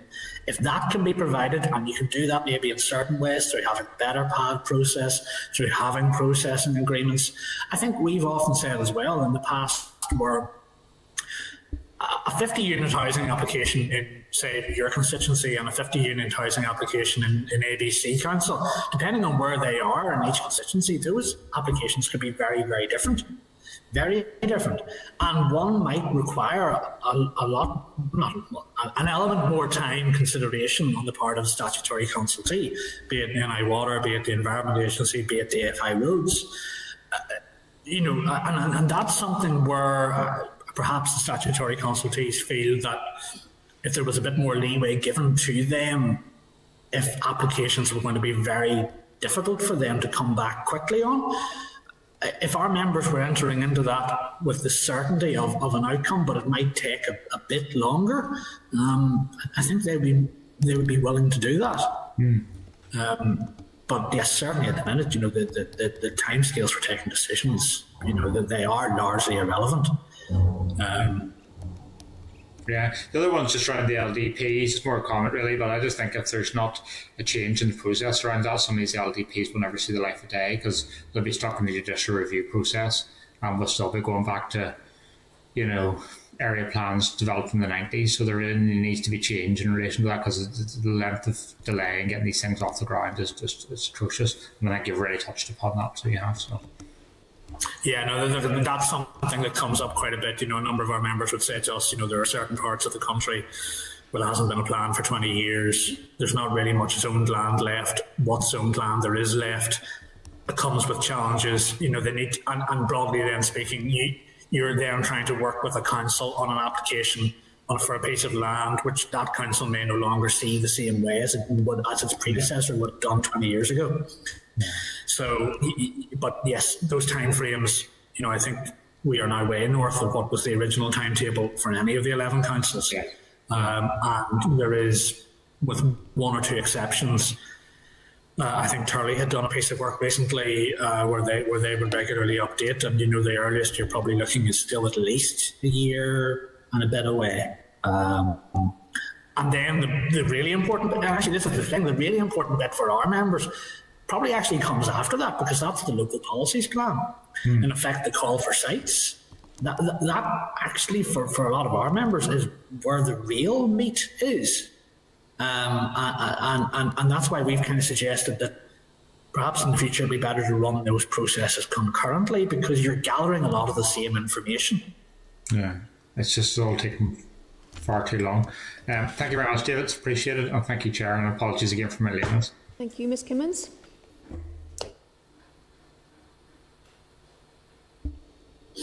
Thank you, Chair, and thank you for the presentation. It's just a couple of questions. I suppose some of it's been discussed, but just in terms of the pre-application discussion for major and regionally significant plan applications, I know you've said that you believe that it should be a statutory requirement. Can you give a wee bit more detail on the experience that the sector has had with PADs and why you think it would be mandatory? It should be mandatory for all major applications. Yes, so a number of our members have been involved with them. Again, I'm going to say that I'm afraid to say Belfast City Council as often as I do, but again, Belfast probably has been in the lead with these, to be absolutely fair to them. And what they have found is where they have brought the statutory consultees in at an early stage, it gives you a much better understanding of what is possible, what is achievable, and the time frame for doing these things. So I think if you're, at the minute, if you don't have that PAD element and you're going straight to PAN and pre-application community consultation, there is, probably a lot of evidence out there where the statutory consultees are aware of the application is when they're consulted about it. I think if you're bringing people like that in much earlier on in the process, it stands a better chance of knowing what is achievable and what is not achievable. And certainly our members, where they have been required or where they have wanted to get involved in PAD, they have all done so, and the experience broadly of them has been pretty positive. Yeah, and I suppose that makes sense. I mean, I know even just on a smaller scale in terms of planning, I would always have advised people to go and speak to somebody and kind of look at all of that and even on paper. So I can see where you're coming from. You also mentioned that you're part of the Ministerial Plan and Engagement Partnership that's currently looking at community engagement in the planning process, and you said that you'd like to enhance pre-application community consultation. What ways do you think that you'd like to see that happening? Well, certainly one of the main things is I think the changes that have been brought in as a result of the pandemic with respect to online and remote consultation, the feedback from those has been very positive. I think probably the department, I'd like to hope the department would say that too. Obviously with time you want to go back to the public event again, but I don't think you would take the online and remote out, because I think that opens up a different ways of communication which maybe weren't being used as much before. So that is something which I think can be changed, and that would be quite beneficial and just sort of bring us more in line with, in a way, modernity, I suppose. That's probably for us on the PAC side, that's probably the main thing that we would like to see. The Ministerial Engagement Partnership is looking an awful lot at how we better engage communities. I think that for a lot of our members has been, and a lot of them obviously would engage with planning consultancies, that's been a work in progress over the last 6 years. There is good evidence out there, and some of that has been heard at that meetings of that Ministerial Engagement Partnership, but I don't doubt there's a lot of learning to be done about how better to engage with communities going forward. I think there are, and then there are equally then smaller elements of it which may need looked at going forward. So for instance, we're aware of a few sort of master plans that have been brought forward, particularly for some of the old sort of like army barrack sites. They are obviously very heavily consulted on, but then when you then kind of take forward an individual element of that, there's a further round of consultation, and in some cases I think that's led to a bit of confusion, particularly among local communities, because they think there's now something new coming forward, when actually it's a consultation, it's part of the overall master plan site. So it's not necessarily something new, and then there's questions about why are you consulting this on this again if it's the same thing. So there's requirements around that at the minute, which I suppose could be looked at. But it will be interesting to see what that Ministerial Engagement Partnership reports. I think it's due in a couple of months' time to go to the Minister, but certainly we find it very interesting so far in terms of understanding where we have done well with community engagement and where we need to do a lot better. Okay, thank you. I suppose then just my last point then in relation to COVID, and obviously as you've said there, we've had to adapt fairly quickly. One of the things I have been raising, and I know you've said as well, that there's a very strong argument about extending permission for developments which have been held up from commencing construction over the last year, and we have raised this with the Minister on timeless occasions now. What has the sector's experience been with this? Is this something, I think it still should be considered? And what do you think would happen if no extension was forthcoming? Yeah, there's a couple of ways I suppose to look at this at the minute. Where when you get permission, it's valid for 5 years. We obviously have the lag of the side effect of the pandemic, and in terms of projects which would have otherwise moved to construction in the last year or may now be subject to delays for different reasons, particularly on the commercial side. I think the other piece that we need to be very mindful of is those sites which have approval are due to get approval in the coming period of time. But one of the main planning conditions is that you need to be able to connect to a wastewater treatment system. And I suspect there'll be quite a lot of that in the system where there won't be the ability to connect right now, but there may be in several years' time. So it's a fine balance about extending applications forever and a day, but we do need to be careful here that we don't start turning down potential investment because of that wastewater treatment issue. There will be hopefully greater levels of investment in this financial year and the financial years coming forward in terms of rectifying a lot of those issues, as well as other things that hopefully Northern Ireland Water are able to do with contractors in order to get sites moving that otherwise wouldn't be. So I think there's a couple of things with that extending permissions which need to be taken in, the pandemic element, but also then that element around the wastewater treatment capacity. Yeah. Okay. Look, thank you very much, David. Thanks, Chair. Thank you, Ms. Kelly. Thanks very much, and thanks very much for your presentation. There is little that I would disagree with, and certainly the issue about consultation fatigue is well made. I know it's a particular issue, and ABC Council have been involved in some recent cases there, as well as the delay taken by some of the statutory partners. But what I'm interested in is the enforcement section where there was no comment. And I know of cases in my own constituency where there is a multitude of layers of developers on a particular site. So somebody buys the site, gets plan approval, maybe does a bit of work, or someone else then comes along and they're the developer. And then somebody else comes along to do phase 2. And some of the properties haven't been linked to the main sewers, and there's not the same statutory authority given to NIW in terms of bonds, etc., to enforce the work to be completed.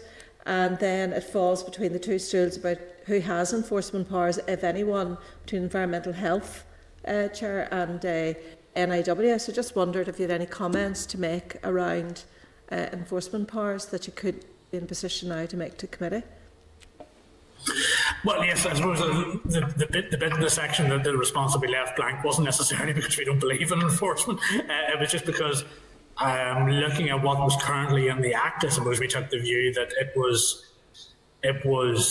already there. But yes, the point is well made about whether enforcement is enforced. I think with regard to some of those, I know when we were last at the committee, we briefly engaged around some of those issues back to the sort of the 2008 recession around unadopted roads and unadopted wastewater systems and such like. And I think the development industry recognises that and that's the principle of the bond being there, is that you have to conduct all best endeavours to make sure that if you're doing a site, that the site is completed and that it is an acceptable standard that is signed off by people, and that people can move into the houses in all good confidence. I think there's been an awful lot of good work done around bonds in that last decade. The extent to which the bonds are there, and there are historic issues which are still outstanding, which we speak to sometimes with Northern Ireland Water about with regard to those. But currently, I think in terms of how the bonds have been working in the last few years, I think they've been working relatively well, and I think our industry is much better now at making sure that developments are completed and adopted and done properly. But it is absolutely vital that is the case, because if we go back to 2008 and a lot of those legacy sites, there are still problems out there. And while yes, a lot of that was because a lot of developers went bust. There's also the issue of making sure that the bond that is taken out for any site is adequate, so that if something goes wrong, so say in the case of Northern Ireland Water, something like there would be catastrophic failure in the wastewater system, the connection system, that there is enough in that bond to make sure that Northern Ireland Water can step in and complete the works if need be. I think our sense is that those bonds are now are sufficient in order to do that if such things did come to pass, so that the issues that we would have faced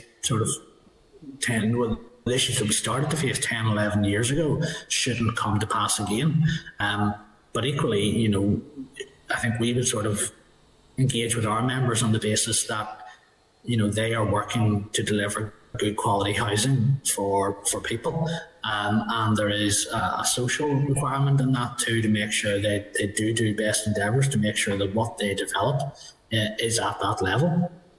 I just wonder, in terms of a developer being a membership of the Federation, are there standards that they need to comply with? Because there are serial offenders. They open up one company, don't complete a site, open up another company. I mean, I'm not going to name any, but I'm sure other public representatives on the committee face the same problem when making representation on behalf of house owners. The house owners don't want us to go to the media, and yet it's the media that would have probably the biggest impact on the developer, because they may want to sell their house and are afraid of that having a consequence if we go public, and therefore we have to use whatever channels are available to us in terms of complaints procedures with statutory agencies. But it'd be interesting to hear what proactive approach or penalty that the Federation could apply to errant developers.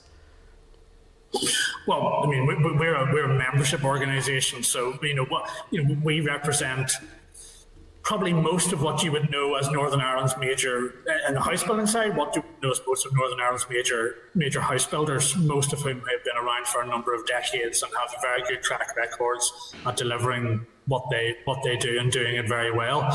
We do obviously have standards and codes of conduct within our own membership.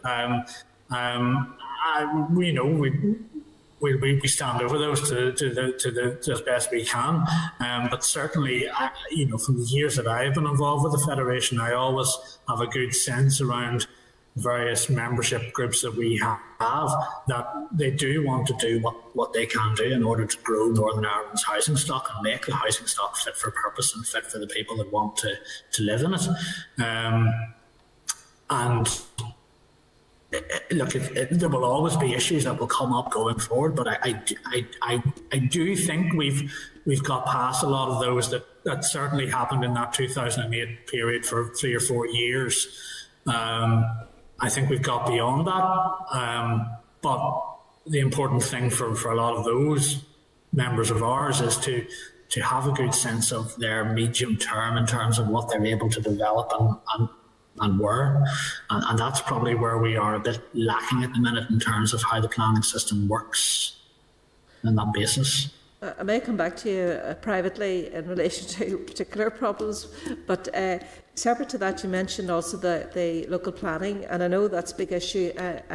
ABC council area is a large chunk, if not all, of my constituency, and we've had considerable delays in the area plan development, and there is an imbalance between where people want to live and where planners think that they should live.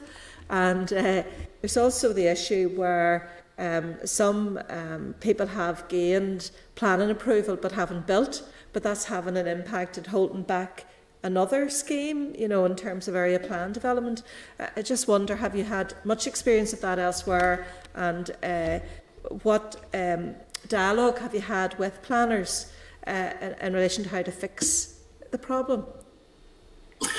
Yeah, so I mean, sometimes we can get in. We have started got into this discussion around, people who will get permission for a site but not then build it out. And then quite often, what I remember, there was a consultation a few years ago at the Department of Finance when Martin O'Muller was the minister, was running around things like land banking and stuff like that, and the consultation kind of fell away, and with the collapse of the executive, our view is that our members, I suppose some people would call it land banking, but it's more planning out how you're going to develop a profile of new housing projects.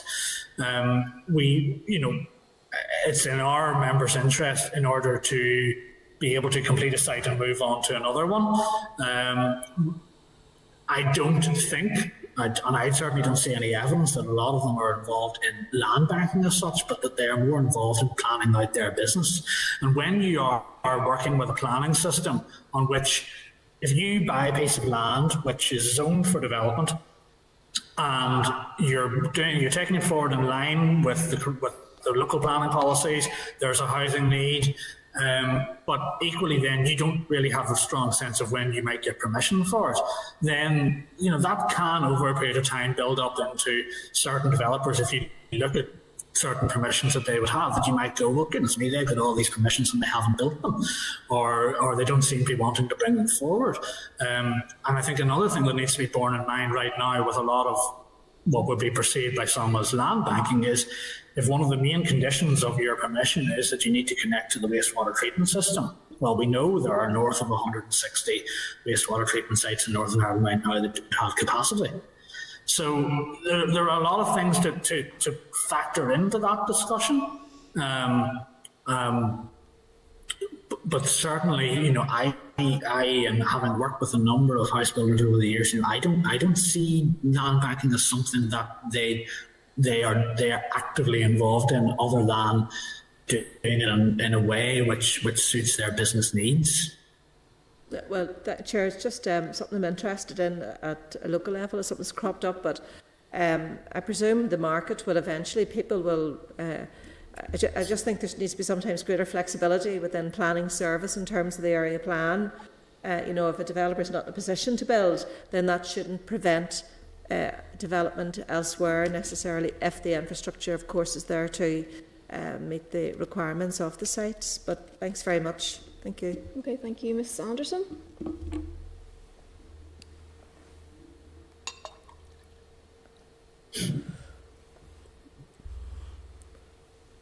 Thank you, Chair. I couldn't get it on mute, and thank you, David.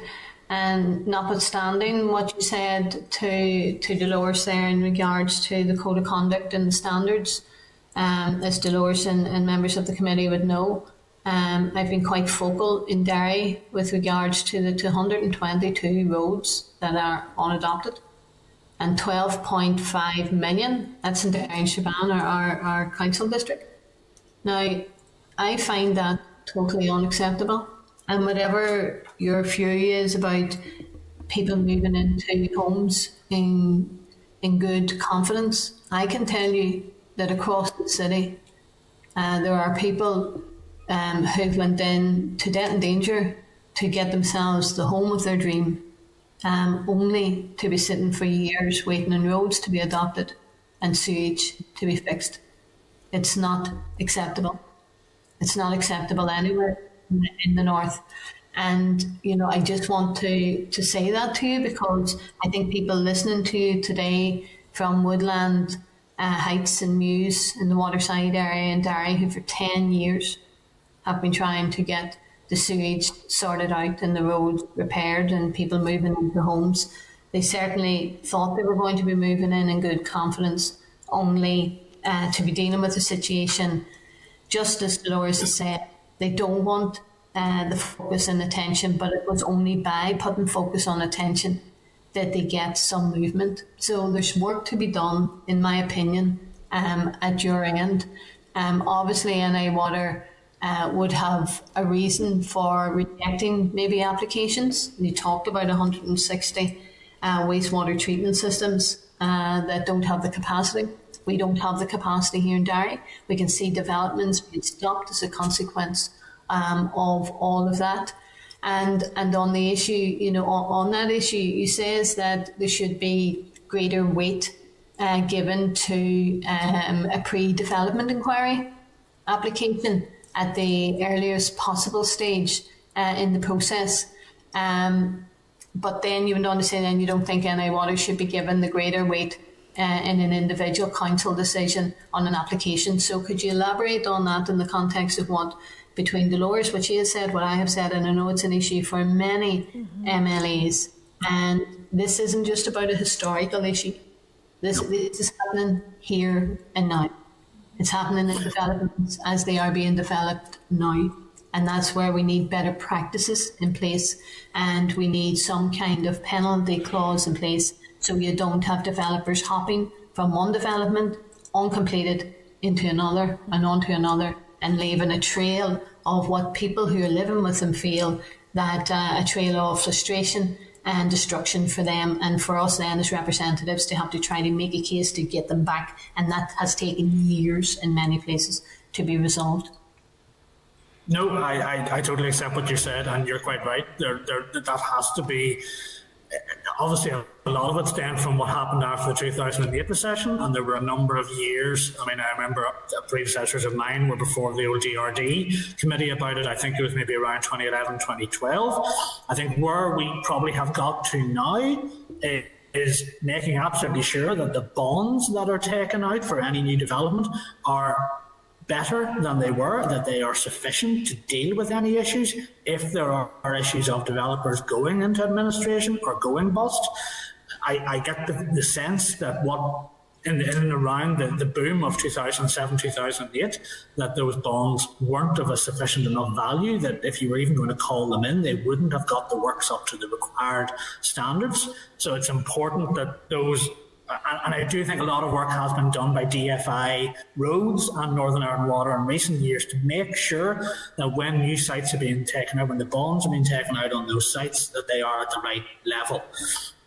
On the separate PDE piece around Northern Ireland Water, we would very strongly, in the current climate, we would very strongly encourage our members at the earliest stage to go down the PDE route with Northern Ireland Water to understand if there is capacity, but also through their solutions engineering team, whether there's anything that can be done, say a stormwater offset or something like that, if the upgrade to the relevant wastewater treatment works isn't programmed for at least 3, 4, 5 years. Is there anything that can be done at the cost of the developer in order to get the development moving? That's something that we're working with Northern Ireland Water on. I think, as I said at the committee previously, my recollection is that Braidwater are working quite closely, for instance, with them in Limavady on a particular scheme where they are doing that, and we'll see how that works out. But the one caveat that we have to that is we kind of have got the sense from Northern Ireland Water that although we agree with them on making a PDE something that developers should absolutely go for and try to understand what's in the system and what their capacity is, equally we don't want to find out where we then go down the route where if there is no capacity, Northern Ireland Water can say very clearly that the application should be rejected. I think that is for us going too far the other way, because that doesn't seem to take into account, well, if the permission is valid for 5 years, for instance, is it likely that the most nearest wastewater treatment work system could be upgraded in those 5 years? If you're talking about just refusing it on the basis of what is available today, that could stop an awful lot of applications which could otherwise be viable in several years' time, or could be viable through changes in how you can bring forward solutions engineering to different projects. So there's just that little tweak around. We understand the importance of a PDE. Equally, the other issue that an awful lot of our members say is that where they do go down the PDE route with Northern Ireland Water, because it's basically a first come, first served system, they get the PDE, they're told there is capacity, they then enter into the planning process. By the time they get to the end of the planning process, that capacity is gone. Because the PDE is looking at the wastewater treatment capacity availability at that point in time, not at the point 2 years down the line when other applications may have been approved and they have taken up that capacity. So that's an issue there around understanding the fullness of what Northern Ireland Water are having to consider when developers are putting in PDEs at a very early stage. So while we see the importance of them, there's probably little bits of them which we would like to see tweaked, but certainly going down the route of if there's no available capacity and there's no solutions engineering that could be done to an application, then we just flat refuse it. I think that probably would be going too far as we're concerned. Just listening to you, it's probably about conditionality and forecast, as opposed to just looking at it in the here and now and looking at if there's potential for improving going forward. And I think that's something that the committee could take account of.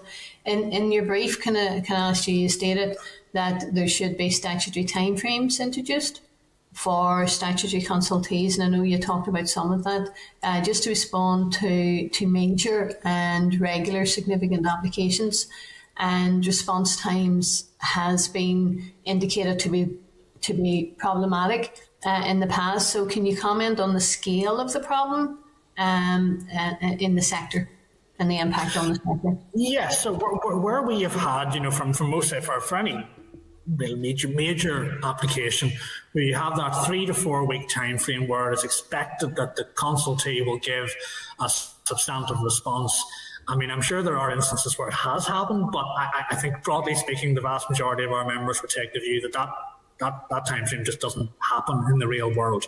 Now, I think one of the things that we've kind of said is if you're entering in for major applications at the PAD stage and you're having a more detailed conversation with the planning authority, but all the statutory consultees early on in the process, then you can have a better discussion around, as I was saying to one of your committee colleagues, a 50-unit housing application in Derry, depending on where it is, may not be necessarily the same as a 50-unit application in Bangor because of where the land is, issues in relation to that.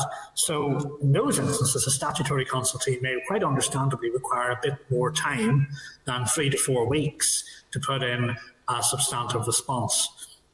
That could then be something that could probably be looked at in a processing agreement, where very early on you're all, and it's important for our members too, so that there's things like application checklists there so that they know what they need to do and when, because it can't just be all us saying, oh, the statutory consultees didn't do this or they didn't do that. There's an obligation on us as well to make sure we're presenting the right information and in a timely manner. And I think that piece around PAD processing agreements, I think that would help a lot. We do get very fixated on the timescales, yes, but if there was more certainty in the process, as I say, pretty much anybody I speak to who wants to bring forward a major application anywhere in the 11 council areas, if you were to ask them what is their time frame broadly from when they submit their planning application, I think we're now at a stage where they probably wouldn't even give you a time frame back. Right. They'd probably tell you at least a year, but that's about as much as they would say. Well, David, what you've outlined there seems reasonable.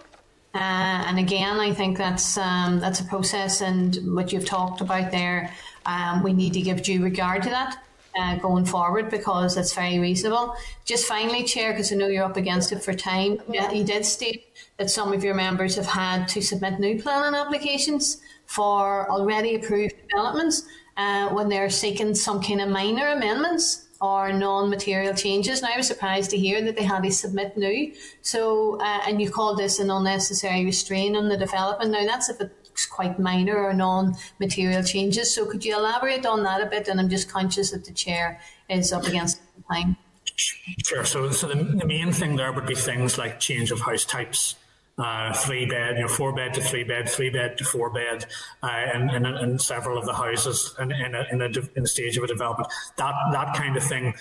Not every council. It's a bit all over the place, to be honest with you. But having a much clearer definition of what everybody understands to be a material change, and what everybody understands to be minor amendments. I think other jurisdictions, Britain, the South, they're better at that than we are. I certainly know of several of our members, who they wanted to change 2 houses in a substantial development. They wanted to change them from 4 beds into 3 beds to allow more space, for sort of the family living on the ground floor, and they had to resubmit a new planning application. Okay, thanks. Thank you. Okay. Thank you. No, thank you for that. Look, I'm just conscious that, Chair, we've probably gone over time or whatever. But David, look, it's been fascinating listening to you, and I really enjoyed in terms of some of the other comments that you made as well, because I've learned a lot. Thank you. Okay, thank you. And yes, we have run over time, but if I can bring Mr. Beggs in briefly.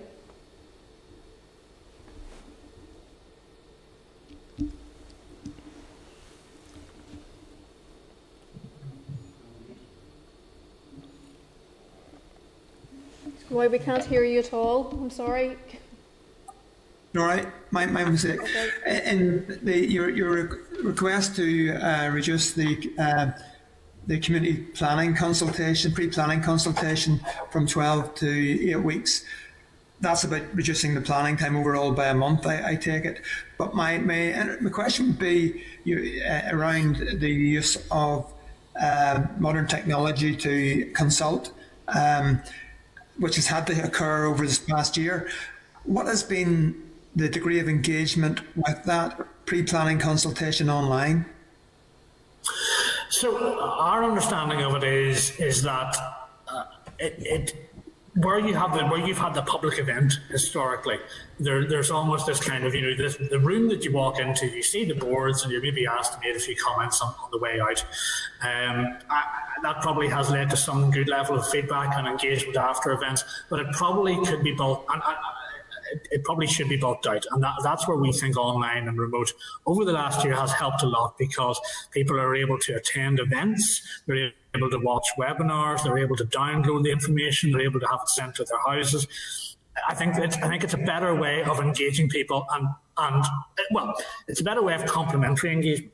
That you wouldn't get rid of the public event, you would probably do all of it as a means to engage, because we understand that there are different communities out there who like to engage in different ways, younger people, older people, whatever.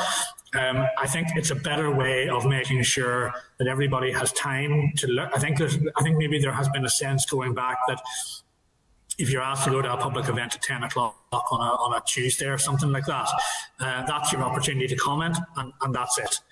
Whereas when you have the online and remote and you have it available for, say, an 8 to 10 week period of time for people to have comments on, then that is a better way to get more of a widespread amount of comments in. And certainly from our members who have had to engage like that over the last year because of the pandemic, I think the sense is that it has actually led to a better level of community engagement. And that's something which has come up several times in that ministerial engagement partnership on PAC already. It's a comment that has come up a lot from community groups who have been involved with that, is that it's been a welcome change over the last year. And finally then, around wastewater treatment, the absence of the ability to link into sewage systems, is that making a bit of a nonsense of the area plans? Because in some areas, houses will not be able to be delivered. And secondly, in terms of the legacy of 2008 and the absence of sewers or sewage systems in some areas, has that been because an absence of bonds, or because the bonds being set at the inadequate level? Well, on the latter point, I think as you look back historically, it probably is that the bonds weren't at the right level. I think that seems to be a pretty recurrent theme. Whereas now, you probably would have some of our members saying that the bonds they're required to take out are too high, but that's in the context of what happened from the 2008 recession, where the bonds are obviously probably understandably higher. What was the previous question? Sorry, Mr. Beggs. The inability to link to sewage networks, is that going to? I think that will inhibit actually area plans from being delivered. So it makes a nonsense of the whole planning process. Yeah, well, one of the issues there when we talked about joined up government, the local plans, the local development plans, the elements of them that have come forward, some of them have referred to the wastewater issues, but they've kind of, it said it's a Northern Ireland Waters issue. So you can have as big a housing number as you want in your local area, but if you have capacity constraints, we know that there are a number of areas right now where there are people trying to put in, pre-development inquiries and being told there is just no capacity. There's nothing to connect to. Northern Ireland Water will go down the process of looking at individual sites and seeing if there is an engineering solution that you can bring forward, like stormwater offset, for instance. But that will only deal with a small handful of applications where there are capacity issues. The big thing we need is that level of investment into Northern Ireland Water. to be roughly double where we were in the last financial year, and we need that to remain at that level for at least 6 consecutive financial years. And even if we do that, we'll probably only fix about half of the current issues. And that's where we are, you know. Thank you. Okay, thank you. Thank you, David, for your presentation and for taking so many questions. We very much appreciate, and that will certainly inform our deliberations as we move forward through this, and obviously whenever we meet with officials with regard to this issue. So thank you for your time this morning. Thank you. Okay, moving members then to the forward work programme at item 10. Just draw your attention to that at page 144. Members content?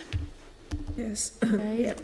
Moving then to item 11. Any other business? Chair, I just wonder, could I ask, we were given notice of the transfer, about the Reservoir Act. I just wonder, that it hasn't come up on the Business Committee timetable, if we might find out where it's at, if it was presented to the TEO and when it was presented. Absolutely, we'll pursue that. Any members, any other business? Ms Kimmins? Thanks, Chair. It's just in relation to an issue. I'd raised it directly with the Minister regarding a call from, it was Newry Bid and Lisburn City Council in relation to on-street parking. And they had said that they'd asked for consideration for 1 hour free parking and some changes in terms of that. Now, they'd asked for the Minister to engage with them. She had come back to me to say officials had engaged with them, but from what I'm being told, it hasn't happened. I think it's happened some time ago, not since this has been raised.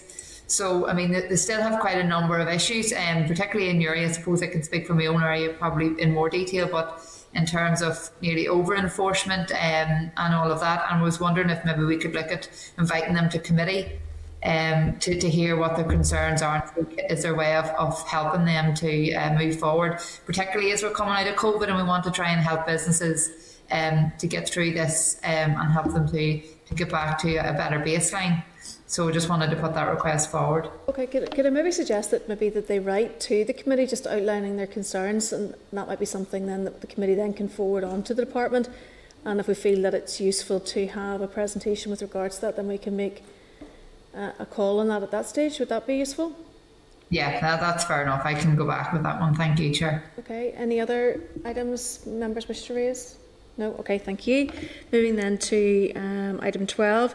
Our next meeting will take place at 10 a.m. Wednesday the 12th of May in the Senate Chamber, Parliament Buildings. And can I advise all those who are in the room just to maintain social distancing. Can I thank all members for their engagement this morning. The meeting's now adjourned. Thank you. Thank you.